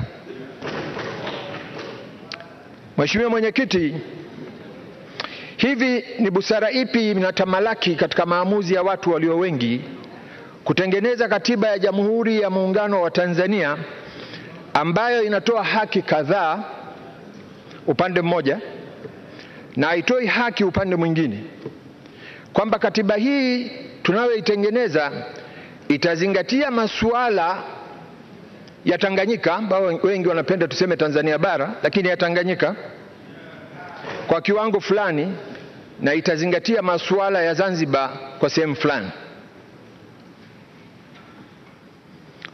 Mheshimiwa Mwenyekiti, hebu tutafakari kwa pamoja. Tusiwe na majibu mepesi kwa maswali magumu. Hivi kweli muungano huu tunaojadili upo kinadharia au kisheria? Fanya ulinganifu. Fanya ulinganifu katiba ya Jamhuri ya Muungano wa Tanzania ya mwaka 1977 sura ya kwanza, sehemu ya kwanza, ibara ya kwanza, na nukuu: Tanzania ni nchi moja na ni Jamhuri ya Muungano. Katiba ya Zanzibar ya mwaka 1984 toleo la mwaka 2010, sura ya kwanza, sehemu ya kwanza, ibara ya pili, Zanzibar ni miongoni mwa nchi mbili zinazounda Jamhuri ya Muungano wa Tanzania. Katiba ya Zanzibar inatamka kwamba Zanzibar ni miongoni mwa nchi mbili zinazounda Jamhuri ya Muungano wa Tanzania. Nchi ya pili ipi? Nchi ya pili ni lazima turudi sasa katika hati ya muungano ambayo inasema ni Tanganyika. Kwa nini leo mnakataa Tanganyika isiwepo? Ni nani mwenye haki ya kuiondoa Tanganyika wakati mkataba wa makubaliano ya muungano ulizihusisha nchi mbili ambao Wazanzibari wanatambua hivyo na wameweka hivyo katika katiba yao? Na kwa sababu taarifa mwenyekiti yake sasa tutakataa taarifa mheshimiwa. Asante mwenyekiti, naitwa Veronica Sofu, nawakilisha kundi la wakulima. Nitaka tu nimuombe mtoa maoni ya wachache. Kuna maoni mengine hajasoma, yeye amevalishwa kengele, anatakiwa asome yale ambayo ya wachache ya kwake na ya wengine. Naomba asome kipengele cha mwisho cha ukurasa 91. Asante mwenyekiti, asome yote afu ndipo aeleze ya kwake. Asante mwenyekiti. Nadhani mheshimiwa Arfi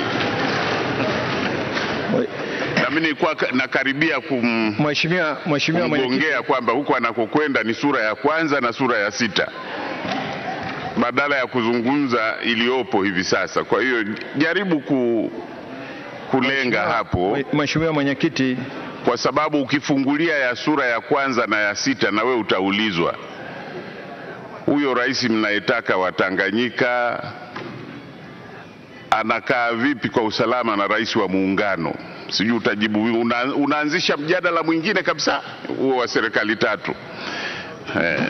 Haya, endelea. Mheshimiwa mwenyekiti, naipokea taarifa, na kwa sababu nilikuwa na muda na hilo ambalo analolisema mjumbe, yeye ni miongoni mwa wale ambao walikataa baadhi lakini na walikubali baadhi.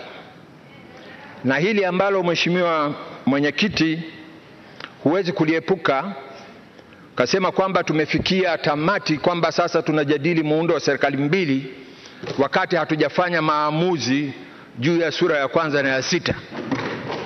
Kwa hiyo mtupe fursa tu, kama tunawapeleka kwenye sura ya kwanza na ya 6, ni maoni ya sisi tulio wachache kuendeleza yale ambayo tulikuwa tumeanza nayo.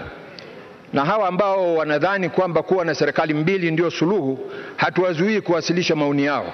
Vivyo hivyo na sisi tupewe fursa kwa kadri tunavyoona, kwa sababu hakuna maamuzi yaliyofanyika mpaka sasa hivi kuhusu muundo wa serikali, na wenye mamlaka ya kufanya maamuzi hayo ni wananchi wenyewe. Mheshimiwa mwenyekiti,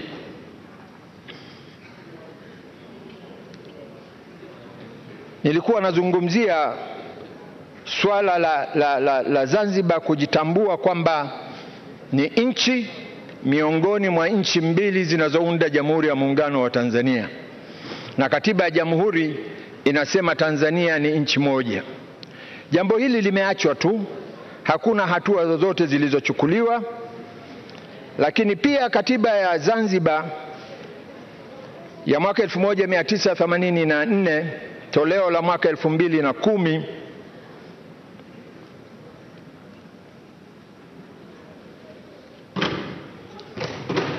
inatambua rais wa jamhuri, haimtambui rais wa Jamhuri ya Muungano na amiri jeshi mkuu katika katiba ya Zanzibar. Katiba ya Zanzibar imekaa kimya, haisemi chochote juu ya uwepo wa rais wa Jamhuri ya Muungano na amiri jeshi mkuu, wala hakuna hata ibara moja inayohusu uwepo wake na kupatikana kwake. Mheshimiwa mwenyekiti, jambo hili lisipopata ufumbuzi wa haraka na kuondoa dosari za kikatiba, hivyo basi uwepo wa Tanganyika kama nchi mshirika hauepukiki wala kuuzuia, kwani kwa wakati tulionao leo ni tofauti na mwaka 1965. Leo hii Mheshimiwa mwenyekiti, vinchi vidogo vidogo kama vile Ukraine, Scotland na Zanzibar zinataka vitambulike na kuchukua nafasi zao katika dunia. Ni bora tuamue sasa kuliko kusubiri. Kama tunaitakia mema nchi yetu na kuweza kuondoa dosari zilizopo, hatuna njia nyingine yoyote isipokuwa kukubali mapendekezo yaliyowasilishwa katika rasimu ya katiba tuliyokuwa nayo. Mheshimiwa Mwenyekiti, kati ya maoni ya waliokuwa wachache walipendekeza katika swala la ardhi, hawakukubaliana na walio wengi kuwepo na mamlaka au chombo kitakachosimamia na kushughulikia migogoro inayohusu ardhi. Hayo yalikuwa ni miongoni mwa mapendekezo ya walio wengi, lakini wakaungana na mapendekezo ya sisi tuliokuwa wachache. Baada ya kusema hayo, Mheshimiwa Mwenyekiti, na kushukuru sana. Asante sana Mheshimiwa Arfi.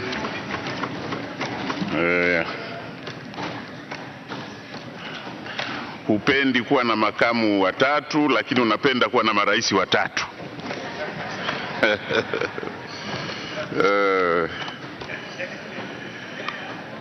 Tunaendelea sasa, ni nafasi ya kamati namba 7 kwa sura namba 7, 8, 14 na kama kuna sura mpya. Karibu sana mwakilishi wa kamati namba 7 kwa maoni ya wengi.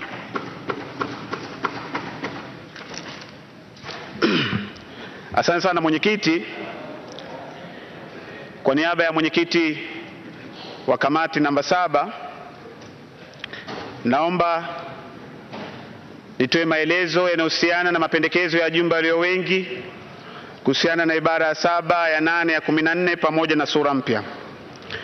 Kwa vile maelekezo ya awali yalishatolewa na Mheshimiwa mwenyekiti wa kamati wakati alielezea sura ya 2, ya 3, ya 4 na ya 5, naomba niende moja kwa moja katika kutoa mapendekezo ya wajumbe walio wengi wa kamati namba 7 kuhusiana na sura ya 7, sura ya 8, sura ya 14 na pia sura mpya.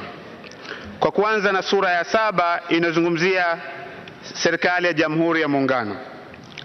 Mheshimiwa Mwenyekiti, kabla ya kuzungumzia mapendekezo ya wajumbe walio wengi wa kamati yangu kuhusu sura hii ya 7, napenda kwanza nieleze kwamba wajumbe hao wamependekeza sehemu ya kwanza sura hii ya 7 iwe na kichwa cha habari kinachosomeka serikali, rais na makamu wa rais, na maneno ya baraza la mawaziri yafutwe kwa sababu baraza la mawaziri halikutajwa katika sehemu ya kwanza ya rasimu, ila limetajwa katika sehemu ya 2 ya sura hii.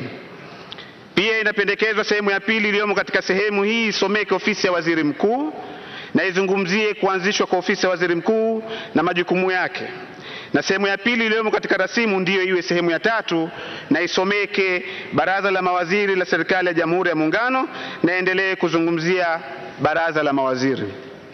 Mheshimiwa Mwenyekiti, ibara ambazo zilikubaliwa na wajumbe walio wengi wa kamati yangu kwamba ziendelee kusomeka kama zilivyo katika rasimu ni ibara ya 71, 75, 78, 80, 85, 84, 85, 87, 91, 92, 93, 95, 96, 102, 107 na 108. Aidha, katika sura hii wajumbe walio wengi walipendekeza kuingizwa ibara mpya 2. Ya kwanza kabla ibara ya 90 inayohusiana na kuanzishwa kwa ofisi ya makamu wa rais, na ibara mpya ya 2 kabla ibara ya 97 ya rasimu inayohusu kuanzishwa kwa ofisi ya waziri mkuu. Mheshimiwa Mwenyekiti, ibara ya 70 inahusu serikali ya Jamhuri ya Muungano. Wajumbe walio wengi wa kamati yangu wamejiridhisha kwamba ibara hii haikuzungumzia uwezekano wa serikali ya Jamhuri ya Muungano kuwa na mamlaka katika mambo ya Tanzania bara. Hivyo basi walipendekeza ibara ndogo ya 2 ifutwe na kuandikwa upya na isomeke kama ifuatavyo: mamlaka ya serikali ya Jamhuri ya Muungano yatahusu mambo yote ya muungano, mambo yote ya Tanzania bara na mengine kama yatakavyoainishwa na katiba hii.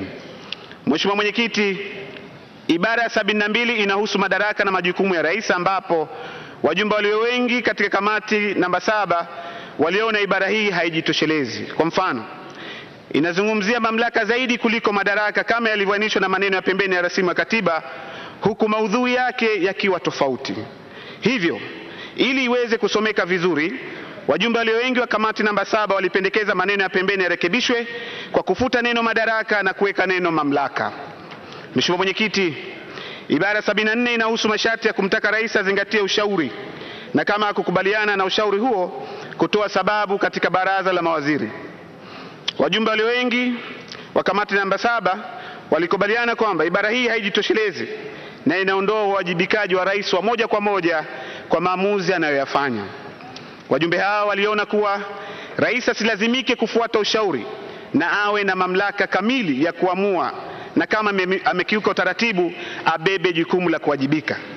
Akilazimishwa kufuata ushauri hataweza kuwajibishwa au kuwajibika kwa uamuzi wake. Hivyo basi, wajumbe hawa kamati namba 7 walipendekeza ibara hii ifutwe. Mheshimiwa Mwenyekiti, ibara 77 inahusu utekelezaji wa majukumu ya rais akiwa hayupo. Wajumbe walio wengi wa kamati yangu walikubaliana kwa pamoja kufanya marekebisho katika ibara hii baada ya kujiridhisha kwamba kwa namna inavyoeleza katika rasimu ya katiba haijitoshelezi. Mapendekezo ya wajumbe walio wengi katika kamati namba 7 ni kama hivi ifuatavyo. Pendekezo la kwanza ni kwamba aya ya kwanza si irekebishwe kwa kufuta vipengele vya Roman 2 na Roman 3, badala yake kuandikwa vipengele vipya kama ifuatavyo: Roman 2 waziri mkuu, Roman 3 spika wa bunge, na Roman 4 ni jaji mkuu. Sababu ya mapendekezo hayo ni kuwa katika muundo unaopendekezwa hakutakuwa na waziri mwandamizi. Mheshimiwa Mwenyekiti, ibara ya 81 inahusu malalamiko kuhusu uhalali wa uchaguzi wa rais. Wajumbe walio wengi wa kamati yangu ya namba 7 walikubaliana kuwa ibara hii haijitoshelezi na walipendekeza kuwa irekebishwe kama ifuatavyo. Pendekezo la mwanzo ni kwamba ibara ndogo ya pili ifanywe marekebisho kwa kuainisha muda wa kufungua masharti mahakamani. Lakini pendekezo jingine ni kwamba ibara ndogo ya 4 ifanywe marekebisho kwa kuitaka mahakama inapotoa maamuzi itoe na sababu zake wakati wa kutoa maamuzi hayo. Sababu ya mapendekezo hayo ni kuwa ni vyema maamuzi yote yanayotolewa na mahakama yakaambatana na sababu za msingi juu ya mahakama kufikia uamuzi huo. Na vile vile ni takwa la sheria kwamba katika usimamizi wa haki kwamba maamuzi yote yanatolewa huku yamebebwa na sababu zake. Mheshimiwa Mwenyekiti, ibara 82 inahusu kiapo cha rais na muda wa kushika madaraka.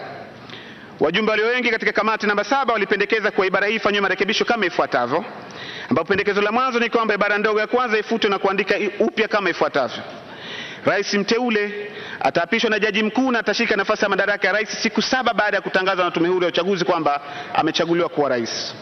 Pendekezo jingine ni kwamba ingizwe ibara ndogo ya mpya ya pili itakayosomeka kama ifuatavyo: Iwapo kuna pingamizi mahakamani dhidi ya kuchaguliwa kwake, rais mteule hatashika madaraka kabla ya kupita siku 30 hadi siku ya kuthibitishwa na mahakama ya juu. Pendekezo jingine ni kwamba ibara ndogo ya pili ya rasimu itakuwa ibara ndogo ya 3 na ibara ndogo ya 3 itakuwa ibara ndogo ya 4. Sababu ya mapendekezo hayo, Mheshimiwa Mwenyekiti, ni kuweka utaratibu unaoeleweka wa kumwapisha rais mteule pindi panapokuwa hapana pingamizi na pale ambapo patakapokuwa na pingamizi. Mheshimiwa Mwenyekiti, ibara ya 97 inahusu kuundwa kwa baraza la mawaziri. Wajumbe walio wengi wa kamati namba 7 walijiridhisha kwamba ibara hii haijitoshelezi na kupendekeza ifanywe marekebisho kama ifuatavyo. Marekebisho ya mwanzo ambayo imependekezwa na wajumbe walio wengi wa kamati hii namba 7 ni kwamba ni kuifuta ibara ndogo ya kwanza na kuandika upya kama ifuatavyo: Kutakuwa na baraza la mawaziri ambalo wajumbe wake watakuwa ni makamu wa rais, rais wa Zanzibar, waziri mkuu na waziri wote wa serikali ya Jamhuri ya Muungano. Lakini pendekezo kuhusiana na ibara ya pili ni kwamba rais atahudhuria mikutano ya baraza la mawaziri na ndiye atakayekuwa mwenyekiti wa mikutano hiyo.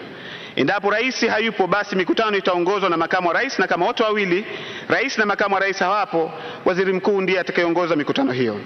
Sababu ya mapendekezo hayo ni kuwa muundo wa serikali mbili unaofuata mfumo wa kibunge na unaozingatia matakwa ya Tanzania. Mheshimiwa Mwenyekiti, ibara ya 103 inahusu utekelezaji wa shughuli za serikali bungeni. Wajumbe walio wengi wa kamati namba 7 walipendekeza kuwa ibara hii ifutwe na utaratibu wa shughuli za serikali bungeni utawekwa katika kanuni za bunge. Sababu za mapendekezo haya ni kuwa kuna umuhimu wa mawaziri na manaibu waziri kuwemo ndani ya bunge ili kutoa fursa kwa serikali kuwasilisha na kutoa ufafanuzi wa hoja mbalimbali bungeni na hivyo kuongeza uwajibikaji wa serikali ndani ya bunge. Mheshimiwa Mwenyekiti, ibara ya 104 inahusu mwanasheria mkuu wa serikali, ambapo wajumbe walio wengi wa kamati namba 7 walipendekeza kuwa ibara hii ifanywe marekebisho kama ifuatavyo. Pendekezo la mwanzo ni kufuta maneno na kuthibitishwa na bunge yaliyopo katika ibara ndogo ya kwanza. Lakini pendekezo la pili la wajumbe walio wengi kuhusiana na ibara hii ni kwamba ibara ndogo ya pili fasili ya C ifanywe marekebisho kwa kufuta maneno Tanganyika na kuweka maneno Jamhuri ya Muungano. Ibara ndogo ya 5 ifanywe marekebisho kwa kufuta maneno na mahakama kuu za nchi washirika yaliyomo mwishoni mwa ibara hiyo. Sababu ya mapendekezo hayo ni kama ifuatavyo. Utekelezaji wa sharti la mwanasheria mkuu kuthibitishwa na bunge ni gumu kutokana na utaratibu kuwa mwanasheria mkuu huwa ni mteule wa kwanza wa rais kwa ajili ya ushauri ndani ya serikali na bunge kuhusu masuala ya kisheria. Vile vile marekebisho ya maneno mahakama kuu za nchi washirika ni kutokana na muundo ambao unapendekezwa na wajumbe wengi, ambapo hakutakuwa na mahakama Tanganyika. Mheshimiwa Mwenyekiti, ibara ya 105 inahusu katibu mkuu kiongozi.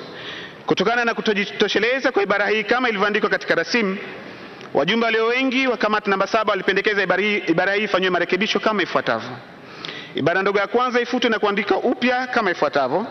Kutakuwa na katibu mkuu kiongozi atakayeteuliwa na rais kutoka miongoni mwa maafisa waandamizi katika utumishi wa umma.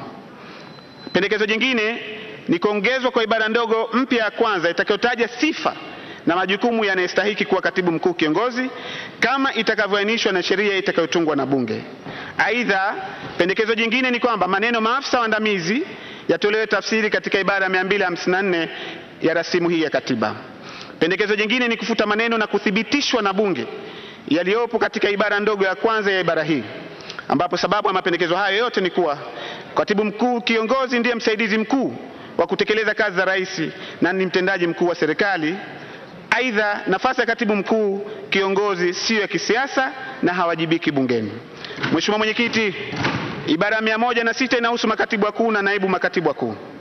Wajumbe walio wengi wa kamati yangu walijiridhisha kwamba suala la uwiano ya uwakilishi wa pande mbili ya Jamhuri ya Muungano halikuzingatiwa ipasavyo, na kwa hali hii walipendekeza marekebisho yafuatayo. Ibara ya kwanza ifanywe marekebisho kwa kuongeza maneno kwa kuzingatia uwiano wa pande mbili za muungano, jinsia na uwakilishi wa watu wenye ulemavu kwa wizara za mambo ya muungano na uwiano wa jinsia na uwakilishi wa watu wenye ulemavu kwa wizara zisizo za muungano baada ya maneno watakaoteuliwa na rais. Pendekezo jingine ni kwamba iundwe ibara ndogo mpya itakayotaja sifa na majukumu ya mtu anayestahili kuwa katibu mkuu na naibu katibu mkuu kama zitakavyoainishwa na sheria itakayotungwa na bunge. Mheshimiwa Mwenyekiti, sasa tunaingia katika sura ya 8 inayohusiana na uhusiano na uratibu wa serikali. Mheshimiwa Mwenyekiti, sura hii ina ibara 4 ambapo ni ibara ya 9, ya 10, 11 na 12, ambapo wajumbe walio wengi wa kamati namba 7 hawakukubaliana na jinsi zilivyo katika rasimu ya katiba na hivyo walipendekeza kufanywa marekebisho yafuatayo. Mheshimiwa Mwenyekiti, ibara ya 109 inahusu tume ya uhusiano na uratibu wa serikali. Wajumbe walio wengi wa kamati yangu baada ya mjadala wamekubaliana kwamba haijitoshelezi na hivyo ifutwe na kuandikwa upya kama ifuatavyo. Maneno ya pembeni yasomeke tume ya kuratibu mambo ya muungano na maendeleo ya nchi. Sababu ya marekebisho haya ni kwamba haiendani na maudhui ya serikali mbili zinazopendekezwa. Pendekezo jingine la wajumbe walio wengi ni kwamba ibara ndogo ya kwanza ifutwe na kuandikwa upya kama ifuatavyo. Kutakuwa na tume ya kusimamia na kuratibu mambo ya muungano na maendeleo ya nchi ambayo itajulikana kama tume ya kuratibu mambo ya muungano na maendeleo ya nchi. Sababu ya mapendekezo hayo ni kwamba tume itaweka utaratibu rasmi wa kusimamia shughuli za muungano na maendeleo ya nchi pamoja na kubaini na kutatua changamoto zitakazojitokeza na maamuzi na maazimio ya tume yatakuwa na nguvu ya kisheria. Pendekezo jingine ni kwamba ibara ndogo ya pili ifanywe marekebisho kwa kufutwa na kuandikwa upya kama ifuatavyo.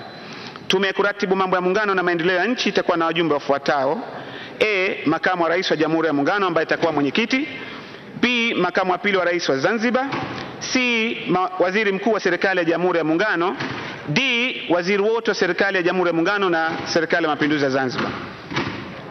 Sababu ya mapendekezo hayo ni kurahisisha utekelezaji wa maamuzi na maazimio kutokana na ushiriki wa viongozi wakuu ambao husimamia utekelezaji wa shughuli za serikali. Aidha, tume itakuwa ni jukwaa linalolenga kuunganisha sera za pande mbili za muungano ili kuleta maendeleo ya nchi. Mheshimiwa Mwenyekiti, ibara ya 110 inahusu malengo ya tume ya uhusiano na uratibu wa serikali ambapo wajumbe walio wengi wa kamati namba 7 walipendekeza ibara hii ifutwe na kuandikwa upya kama ifuatavyo. Tume ya kuratibu mambo ya muungano na maendeleo ya nchi itakuwa na malengo yafuatayo: kuweka utaratibu bora na endelevu wa kushauriana na kushirikiana na serikali ya Jamhuri ya Muungano na serikali ya Mapinduzi ya Zanzibar. Kuweka mazingira mazuri ili kukuza na kuwezesha uratibu na ushirikiano baina ya serikali ya Jamhuri ya Muungano na serikali ya Mapinduzi ya Zanzibar ili kujadili utekelezaji wa mambo ya muungano na mambo yasiyo ya muungano kwa lengo la kuwezesha uwiano katika kiwango cha utoaji wa huduma ili kuleta ustawi kwa wananchi wote. Na kuweka mazingira mazuri ya utatuzi wa migogoro itokanayo na utekelezaji wa mambo ya muungano. Sababu ya mapendekezo hayo ni kuiwezesha tume kutekeleza malengo yake kwa ufanisi katika mfumo wa serikali mbili. Mheshimiwa Mwenyekiti, sasa tunaingia katika sura ya 14 ambayo inahusiana na masharti kuhusu fedha za Jamhuri ya Muungano. Mheshimiwa Mwenyekiti, katika sura hii ya 14 yenye jumla ya ibara 14 kuanzia ibara ya 221 hadi 234, wajumbe walio wengi wa kamati yangu walikubaliana kwamba ibara 221, ibara 222, ibara 223, ibara 224, ibara 225, ibara 227 na ibara 228 zibaki kama zilivyo katika rasimu ya katiba. Hata hivyo, hawakukubaliana na ibara nyingine za sura hii na hivyo kuzifanyia marekebisho. Aidha, kamati yangu ilipendekeza kuongezwa kwa ibara 2 mpya na ziwe kabla ibara 221 za rasimu hii ya katiba. Mheshimiwa Mwenyekiti, ibara mpya zilizopendekezwa ni hizi zifuatazo.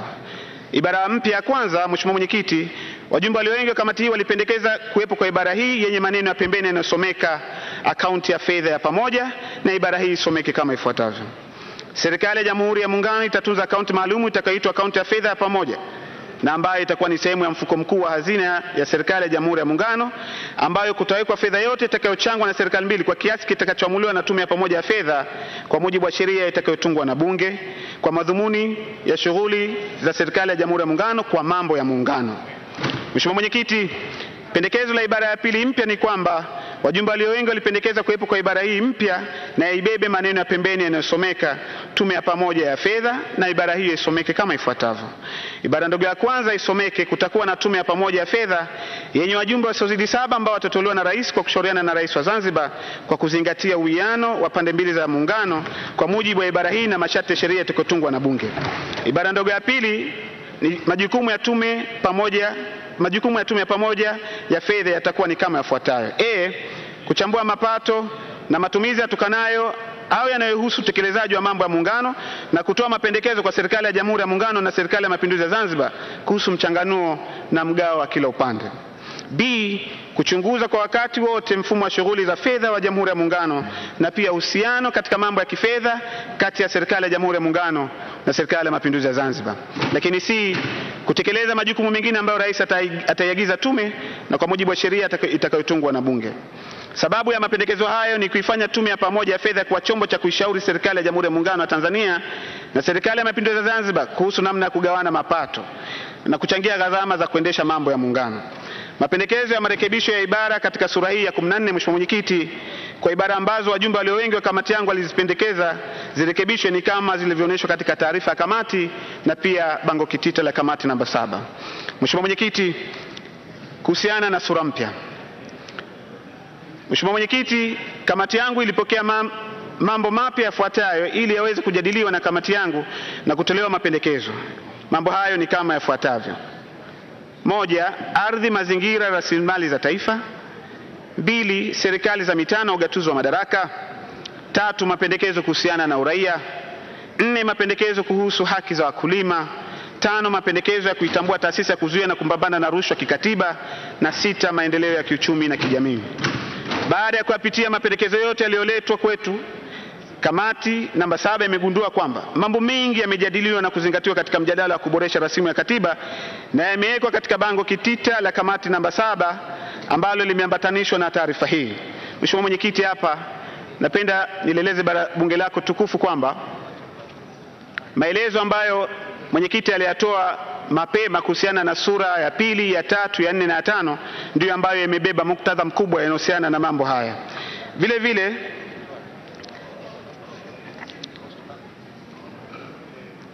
hivyo basi kamati iliachambua mambo ya msingi na iliamua kujadili yale mambo ambayo hayakujitokeza au hayakuainishwa. haikuainishwa vyema katika bango kitita, yakijumuisha mambo ya ardhi, mazingira na rasilimali za taifa, serikali za mitaa na ugatuzi wa madaraka, pamoja na maendeleo ya kiuchumi na ya kijamii. Kwa kuwa maudhui ya sura hizi hayakuzingatiwa kwa mapana yake katika rasimu ya katiba, kamati namba 7 ilizijadili na kupendekeza kuwa sura hizo ziingie katika rasimu ya katiba mpya kama ifuatavyo. Sehemu ya mwanzo inahusiana na ardhi na rasilimali.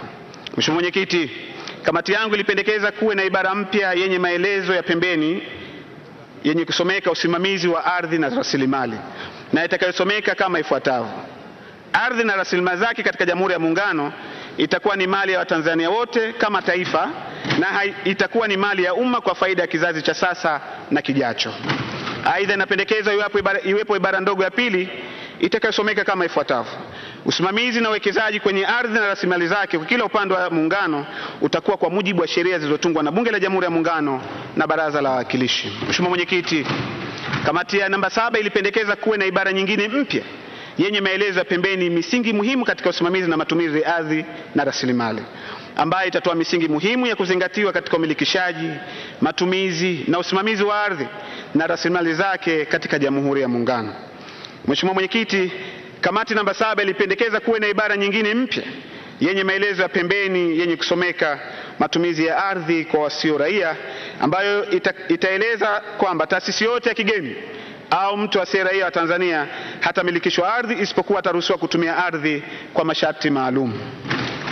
Ama kuhusiana na sehemu ya rasilimali katika Jamhuri ya Muungano, mapendekezo haya mapya yanahusiana na rasilimali katika Jamhuri ya Muungano. Mheshimiwa Mwenyekiti, katika sura hii kamati namba 7 ilipendekeza kuwa ibara ya ufafanuzi ya 254 ya rasimu itoe tafsiri ya neno mali, ambayo itajumuisha mali inayoshikika, isiyoshikika, inayohamishika na mali isiyohamishika ambayo inatokana na kazi za ubunifu, intellectual properties.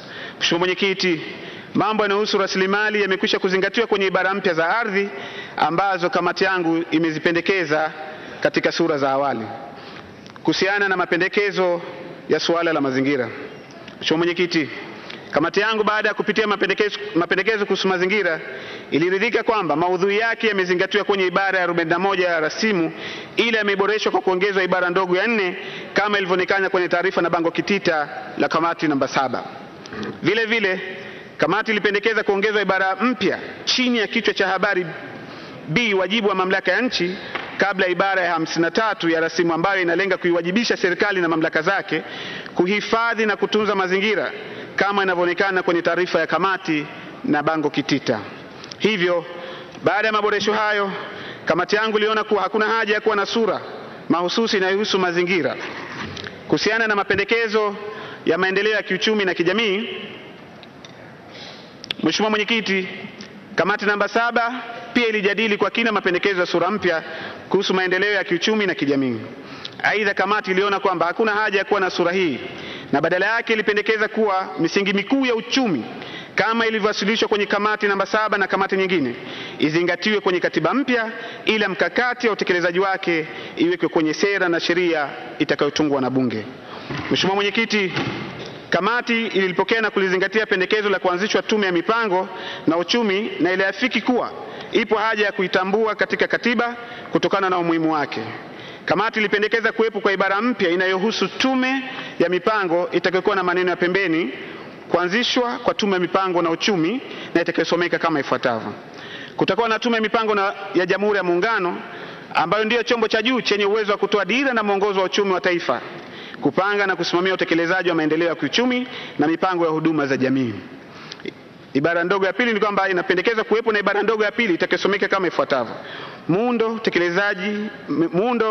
uteuzi wa wajumbe, majukumu na taratibu za utekelezaji wa kazi itakuwa kama zilivyoeleza katika sheria itakayotungwa na Bunge la Jamhuri. Mheshimiwa Mwenyekiti, pendekezo jingine ni kuhusiana na taasisi ya kuzuia na kupambana na rushwa na uhujumu uchumi. Mheshimiwa Mwenyekiti, kamati yangu ilipokea na kuzingatia mapendekezo kuhusu taasisi ya kuzuia na kupambana na rushwa yanayohusiana na mapendekezo mawili. Kwanza, kubadilisha jina la taasisi na kuitwa taasisi ya kuzuia na kupambana na rushwa na uhujumu uchumi, lakini pendekezo lingine ni kwa taasisi hiyo kutambuliwa kikatiba. Baada ya mjadala mpana na wakina, Kamati namba 7 iliafikiana kuwa hakuna haja ya kuitambua taasisi hiyo kikatiba, kwa vile tayari kuna sheria inayoanzisha taasisi hiyo na mamlaka yake yote yameelezwa bayana kwenye sheria husika. Mheshimiwa Mwenyekiti, kamati yangu ilipendekeza kuwa endapo sheria hiyo ina mapungufu, ni vyema ifanywe marekebisho kulingana na mahitaji ya taasisi husika, ikiwemo kuiongezea mamlaka ya kusimamia makosa ya uhujumu uchumi endapo serikali itaona inafaa kwa maslahi ya umma. Mheshimiwa Mwenyekiti, kuhusu pendekezo jingine linalohusiana na serikali za mitaa na ugatuzi wa madaraka, kamati ilipokea na kuzingatia mapendekezo ya kuwepo kwa sura mpya inayoanzisha serikali za mitaa na ugatuzi wa madaraka. Kamati namba 7 ilizingatia pendekezo hilo na kushauri kuwepo kwa ibara mpya yenye maneno ya pembeni uanzishaji wa mamlaka ya serikali za mitaa na ugatuzi wa madaraka, na itakayosomeka kama ifuatavyo: kutakuwa na mamlaka ya serikali za mitaa ambayo muundo, majukumu, uchaguzi wa viongozi wake na ugatuzi wa madaraka utakuwa kama itakavyoelezwa na sheria iliyotungwa na Bunge la Jamhuri ya Muungano. Mheshimiwa Mwenyekiti, kamati ilipendekeza kuwa mamlaka ya serikali za mitaa itambuliwe na katiba, ila muundo, utaratibu wa uendeshaji na majukumu yake uainishwe kwenye sheria itakayotungwa na Bunge la Jamhuri ya Muungano. Kuhusiana na haki za wakulima, Mheshimiwa Mwenyekiti, kamati ilipendekeza uwepo ibara mpya itakayotambua haki za wakulima baada ya ibara 36 rasimu ya katiba kama inavyoonekana kwenye taarifa ya kamati na bango kitita la kamati namba 7. Kuhusiana na uraia, Mheshimiwa Mwenyekiti, kamati ilipitia mapendekezo na kuzingatia kwa kuweka kwenye sura ya 5 ya rasimu kama inavyoonekana kwenye taarifa ya kamati na bango kitita. Mheshimiwa Mwenyekiti, jambo jingine ni lile linalohusiana na mambo ya muungano. Kamati pia ilipokea mapendekezo ya kuongezwa kwa mambo ya muungano na ilianza kuyafanyia kazi kwa kupitia mambo ya muungano yanayopendekezwa kwenye rasimu ya katiba kwa mujibu wa ibara 68 na nyongeza ya rasimu ya katiba. Vile vile, baada ya mambo hayo, Mheshimiwa Mwenyekiti, na kutokana na majadiliano ambayo yameanza katika sura ya 2, ya 3, ya 4, ya 5 na sura nyingine, ni wazi basi mambo ya muungano yataongezeka, nayo yatakuwa ni utabiri wa hali ya hewa, polisi, elimu ya juu, utumishi katika serikali ya Jamhuri ya Muungano, mamlaka juu ya mambo yanayohusu na hali ya hatari, usafiri na usafirishaji wa anga, posta na simu, Baraza la Taifa la Mitihani la Tanzania na mambo yote yanayohusiana na kazi za baraza hilo, mahakama ya rufani ya Jamhuri ya Muungano na mahakama ya juu ya Jamhuri ya Muungano kama ambavyo inavyopendekezwa. Mheshimiwa Mwenyekiti, baada ya kuwasilisha mapendekezo ya wajumbe walio wengi, napenda kuchukua nafasi hii kukushukuru kwa kunipa nafasi ya kuwasilisha mapendekezo ya wajumbe walio wengi ya kamati namba 7 kama ambavyo nimewasilisha. Hivyo basi, napenda kuchukua nafasi hii pia kulishukuru bunge lako tukufu kwa kunisikiliza kwa makini mapendekezo ambayo nimeyatoa kuhusiana na sura ya 7, sura ya 8, sura ya 14 pamoja na sura mpya. Hivyo Mwenyekiti, naomba kuwasilisha. Asante. Asante sana. Kwa wale ambao walikuwa bado hawajamtambua, huyo ndio Dr. Mwinyi Twalib. Amejieleza vizuri sana, ametoa taarifa safi sana. Baada ya kumwona yeye, nimekumbuka kwamba nilipotaja wale wajumbe wa ziada wa kuingia wanajaza nafasi katika kamati ya uandishi, nilighafilika karatasi niliyopewa, nimemsahau ndugu Amoni Mpanju, naye ni mjumbe, aanze kuhudhuria huko. Baada ya hayo sasa tupokee wachache kutoka kamati namba 7. Naona anarejea tena yule Dr. nimeweka jina lake hapa. Asante Mheshimiwa Mwenyekiti. Mimi naitwa Dr. Domitila Wezaula Bahemera. Karibu sana. Asante. Una dakika zisizozidi 20. Asante Mwenyekiti. Kwa mara nyingine na rejea mezani pako kuwasilisha maoni ya wajumbe walio wachache katika kamati namba 7 ya bunge maalum kuhusu baadhi ya maeneo ya rasimu ya katiba yaliyojadiliwa na kamati. Mheshimiwa Mwenyekiti, naomba niendelee kuwasilisha maoni ya wajumbe walio wachache wa kamati yetu namba 7. Na kwa kuzingatia utaratibu uliowekwa kwa sura zote hizi zinazowasilishwa hivi sasa kwa kamati, itakuwa na maoni ya sura ya 7 kama ifuatavyo. Sura ya 7, serikali ya Jamhuri ya Muungano. Ibara ya 72 inahusu madaraka na majukumu ya serikali. Mheshimiwa Mwenyekiti, Ibara hii ya 72 inayohusu madaraka na majukumu ya rais, madaraka na majukumu ya rais, wajumbe walio wachache walijiridhisha kwamba ibara hii haijitoshelezi na inastahili kufanywa marekebisho yafuatayo. Ibara ndogo ya pili ifanywe marekebisho kwa kuongeza aya ndogo ya G itakayosomeka kuwateua wakuu wa mikoa na wilaya wa Tanzania bara. Sababu ya mapendekezo haya ni kuwa madaraka na majukumu ya serikali yapo katika ngazi ya taifa na kushuka katika ngazi za mikoa na wilaya. Kwa msingi huo, wakuu wa mikoa na wilaya ndio wawakilishi na washauri wa rais juu ya utekelezaji wa shughuli za serikali kuu katika maeneo husika.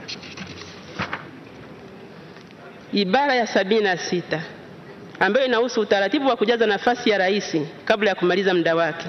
Mheshimiwa Mwenyekiti, wajumbe walio wachache walipendekeza kuwa ibara ndogo ya kwanza ifanyiwe marekebisho kwa kuongeza maelezo kwamba iwapo nafasi ya rais itakuwa wazi kwa kupoteza sifa, basi aondoke na makamu wa rais, yaani nafasi ya makamu wa rais nayo pia iwe wazi.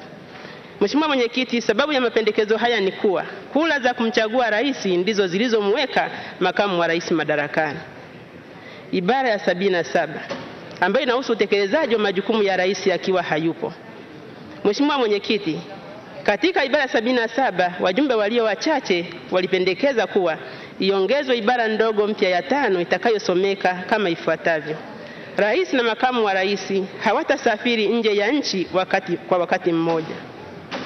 Ibara ya 79 ambayo inahusu sifa za rais. Mheshimiwa Mwenyekiti, wajumbe walio wachache walipendekeza kuwa iongezwe ibara ndogo itakayolitaka bunge kutunga sheria itakayofafanua vigezo vya uadilifu. Mheshimiwa Mwenyekiti, hapa kuhusu uadilifu, kamati ndogo katika kujadili iliona kwamba inabidi hata uadilifu huo uwe mpaka isije kafika mahali pa kuingilia uhuru wa mtu binafsi. Aidha, ibara ya kwanza F ifanywe marekebisho kwa kufuta maneno mgombea huru. Ibara ya 88 bunge kumshtaki rais. Mheshimiwa Mwenyekiti, wajumbe walio wachache wa kamati yetu walipendekeza kuwa iongezwe aya ya kwanza katika ibara ndogo ya pili itakayosomeka ameshindwa kutekeleza maazimio ya mihimili mikuu bunge na mahakama. Sababu ya mapendekezo haya ni kuwa bunge ndiyo muhimili wenye jukumu la kusimamia serikali. Bunge linapotoa azimio na kuitaka serikali kuchukua hatua dhidi ya makosa yaliyothibitishwa na kamati ya bunge na kuazimiwa na bunge, basi hoja ya muhimili na msimamizi wa serikali iheshimiwe na kutekelezwa. Hivyo kwa amri ya muhimili ya mahakama. Ibara ya 98 uteuzi wa mawaziri na naibu waziri.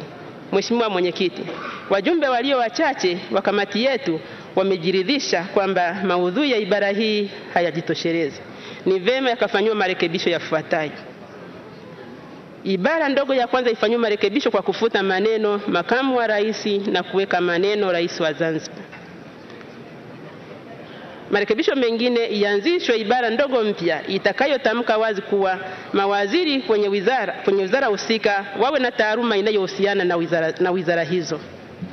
Pendekezo la 3, ibara ndogo ya pili rekebishwa kwa kufuta maneno 15 yaliyopo mwishoni mwa ibara ndogo hii na kusomeka 20. Kwa hiyo wanapendekeza mawaziri waongezeke kufika 20.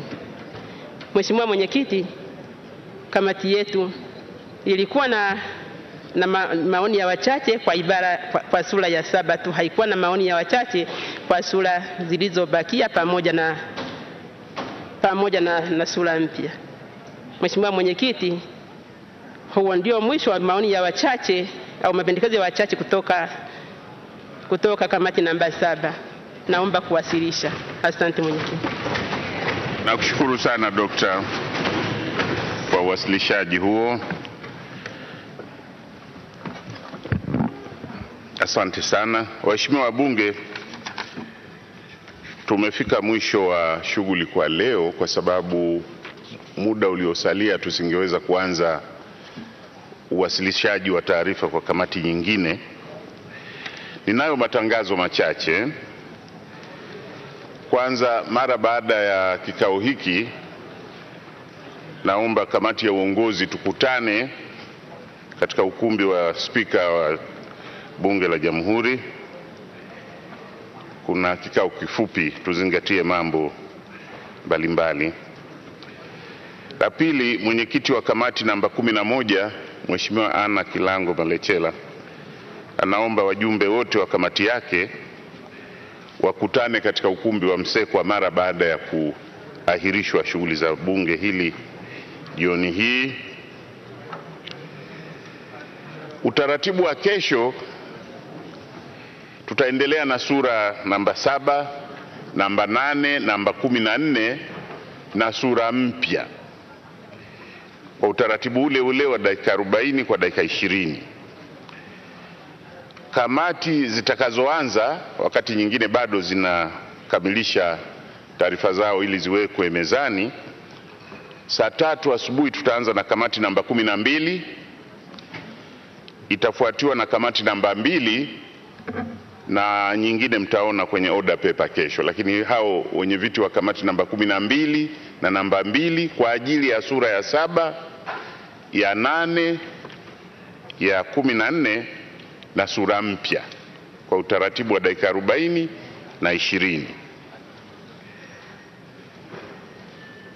Jingine la furaha tu ni kwa niaba yenu nimekwisha wapongeza wajumbe wafuatao ambao wamepata vyeo hivi karibuni katika Serikali ya Mapinduzi Zanzibar.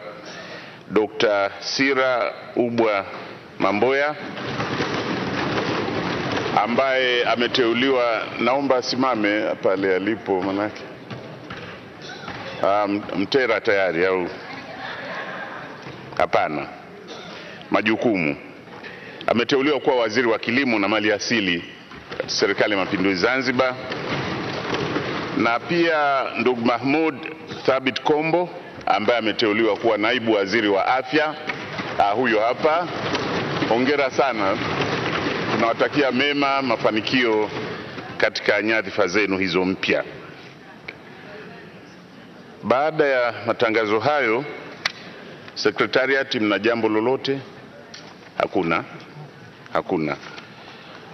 Basi naomba sasa tusimame kwa ajili ya dua ya kushukuru.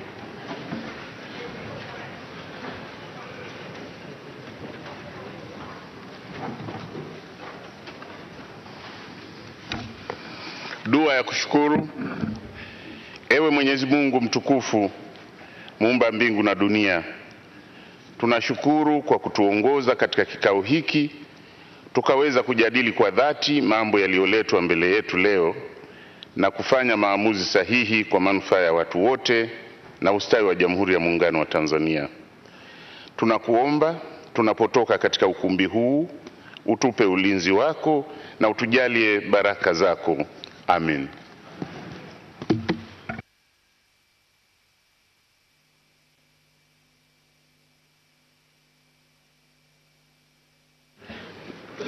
Naahirisha bunge maalum hadi kesho saa 3 asubuhi. Naam, mtazamaji wa TBC na ZBC, mpaka kufikia hapo mwenyekiti wa bunge Samuel Sita ameahirisha shughuli za bunge mpaka hapo kesho majira ya saa 3 asubuhi. Kumbuka tu ni kwamba kamati zote 12 za bunge maalum tayari zimekwisha wasilisha taarifa ya kamati zao kuhusiana na sura ile ya 2, ya 3, ya 4 na ya 5 ya rasimu ya katiba. Na baada ya kukamilika kwa uwasilishaji kuhusiana na sura hizo, bunge pia liliendelea kuwasilisha kuhusiana na sura ya 7, ya 8, ya 14 na sura mpya ya rasimu ya katiba, ambapo kamati namba 10, kamati namba 7 zilipata fursa ya kuwasilisha maoni ya kamati yake kuhusiana na sura hizo ambazo zimewasilishwa majira ya jioni. Kwa upande wa kamati namba 7 kuhusiana na sura mpya ambayo inazungumzia masuala ya ardhi na rasilimali, imependekeza kwamba ardhi na rasilimali zake hiyo itakuwa ni mali ya Watanzania wote, na pia usawa wa kila Mtanzania kwa kuzingatia jinsia, watu wenye ulemavu, wafugaji, wakulima, wavuvi, wafanyabiashara na wachimbaji wadogo. Kutoka hapa mjini Dodoma, sisi hatuna la ziada. Tukutane hapo kesho majira ya saa 3 asubuhi. Kwa niaba ya wote, mimi ni Anet Andrew, na sasa narejesha matangazo haya jijini Dar es Salaam kwa ajili ya kuendelea na vipindi vinavyofuata na kutakia utazamaji mwema.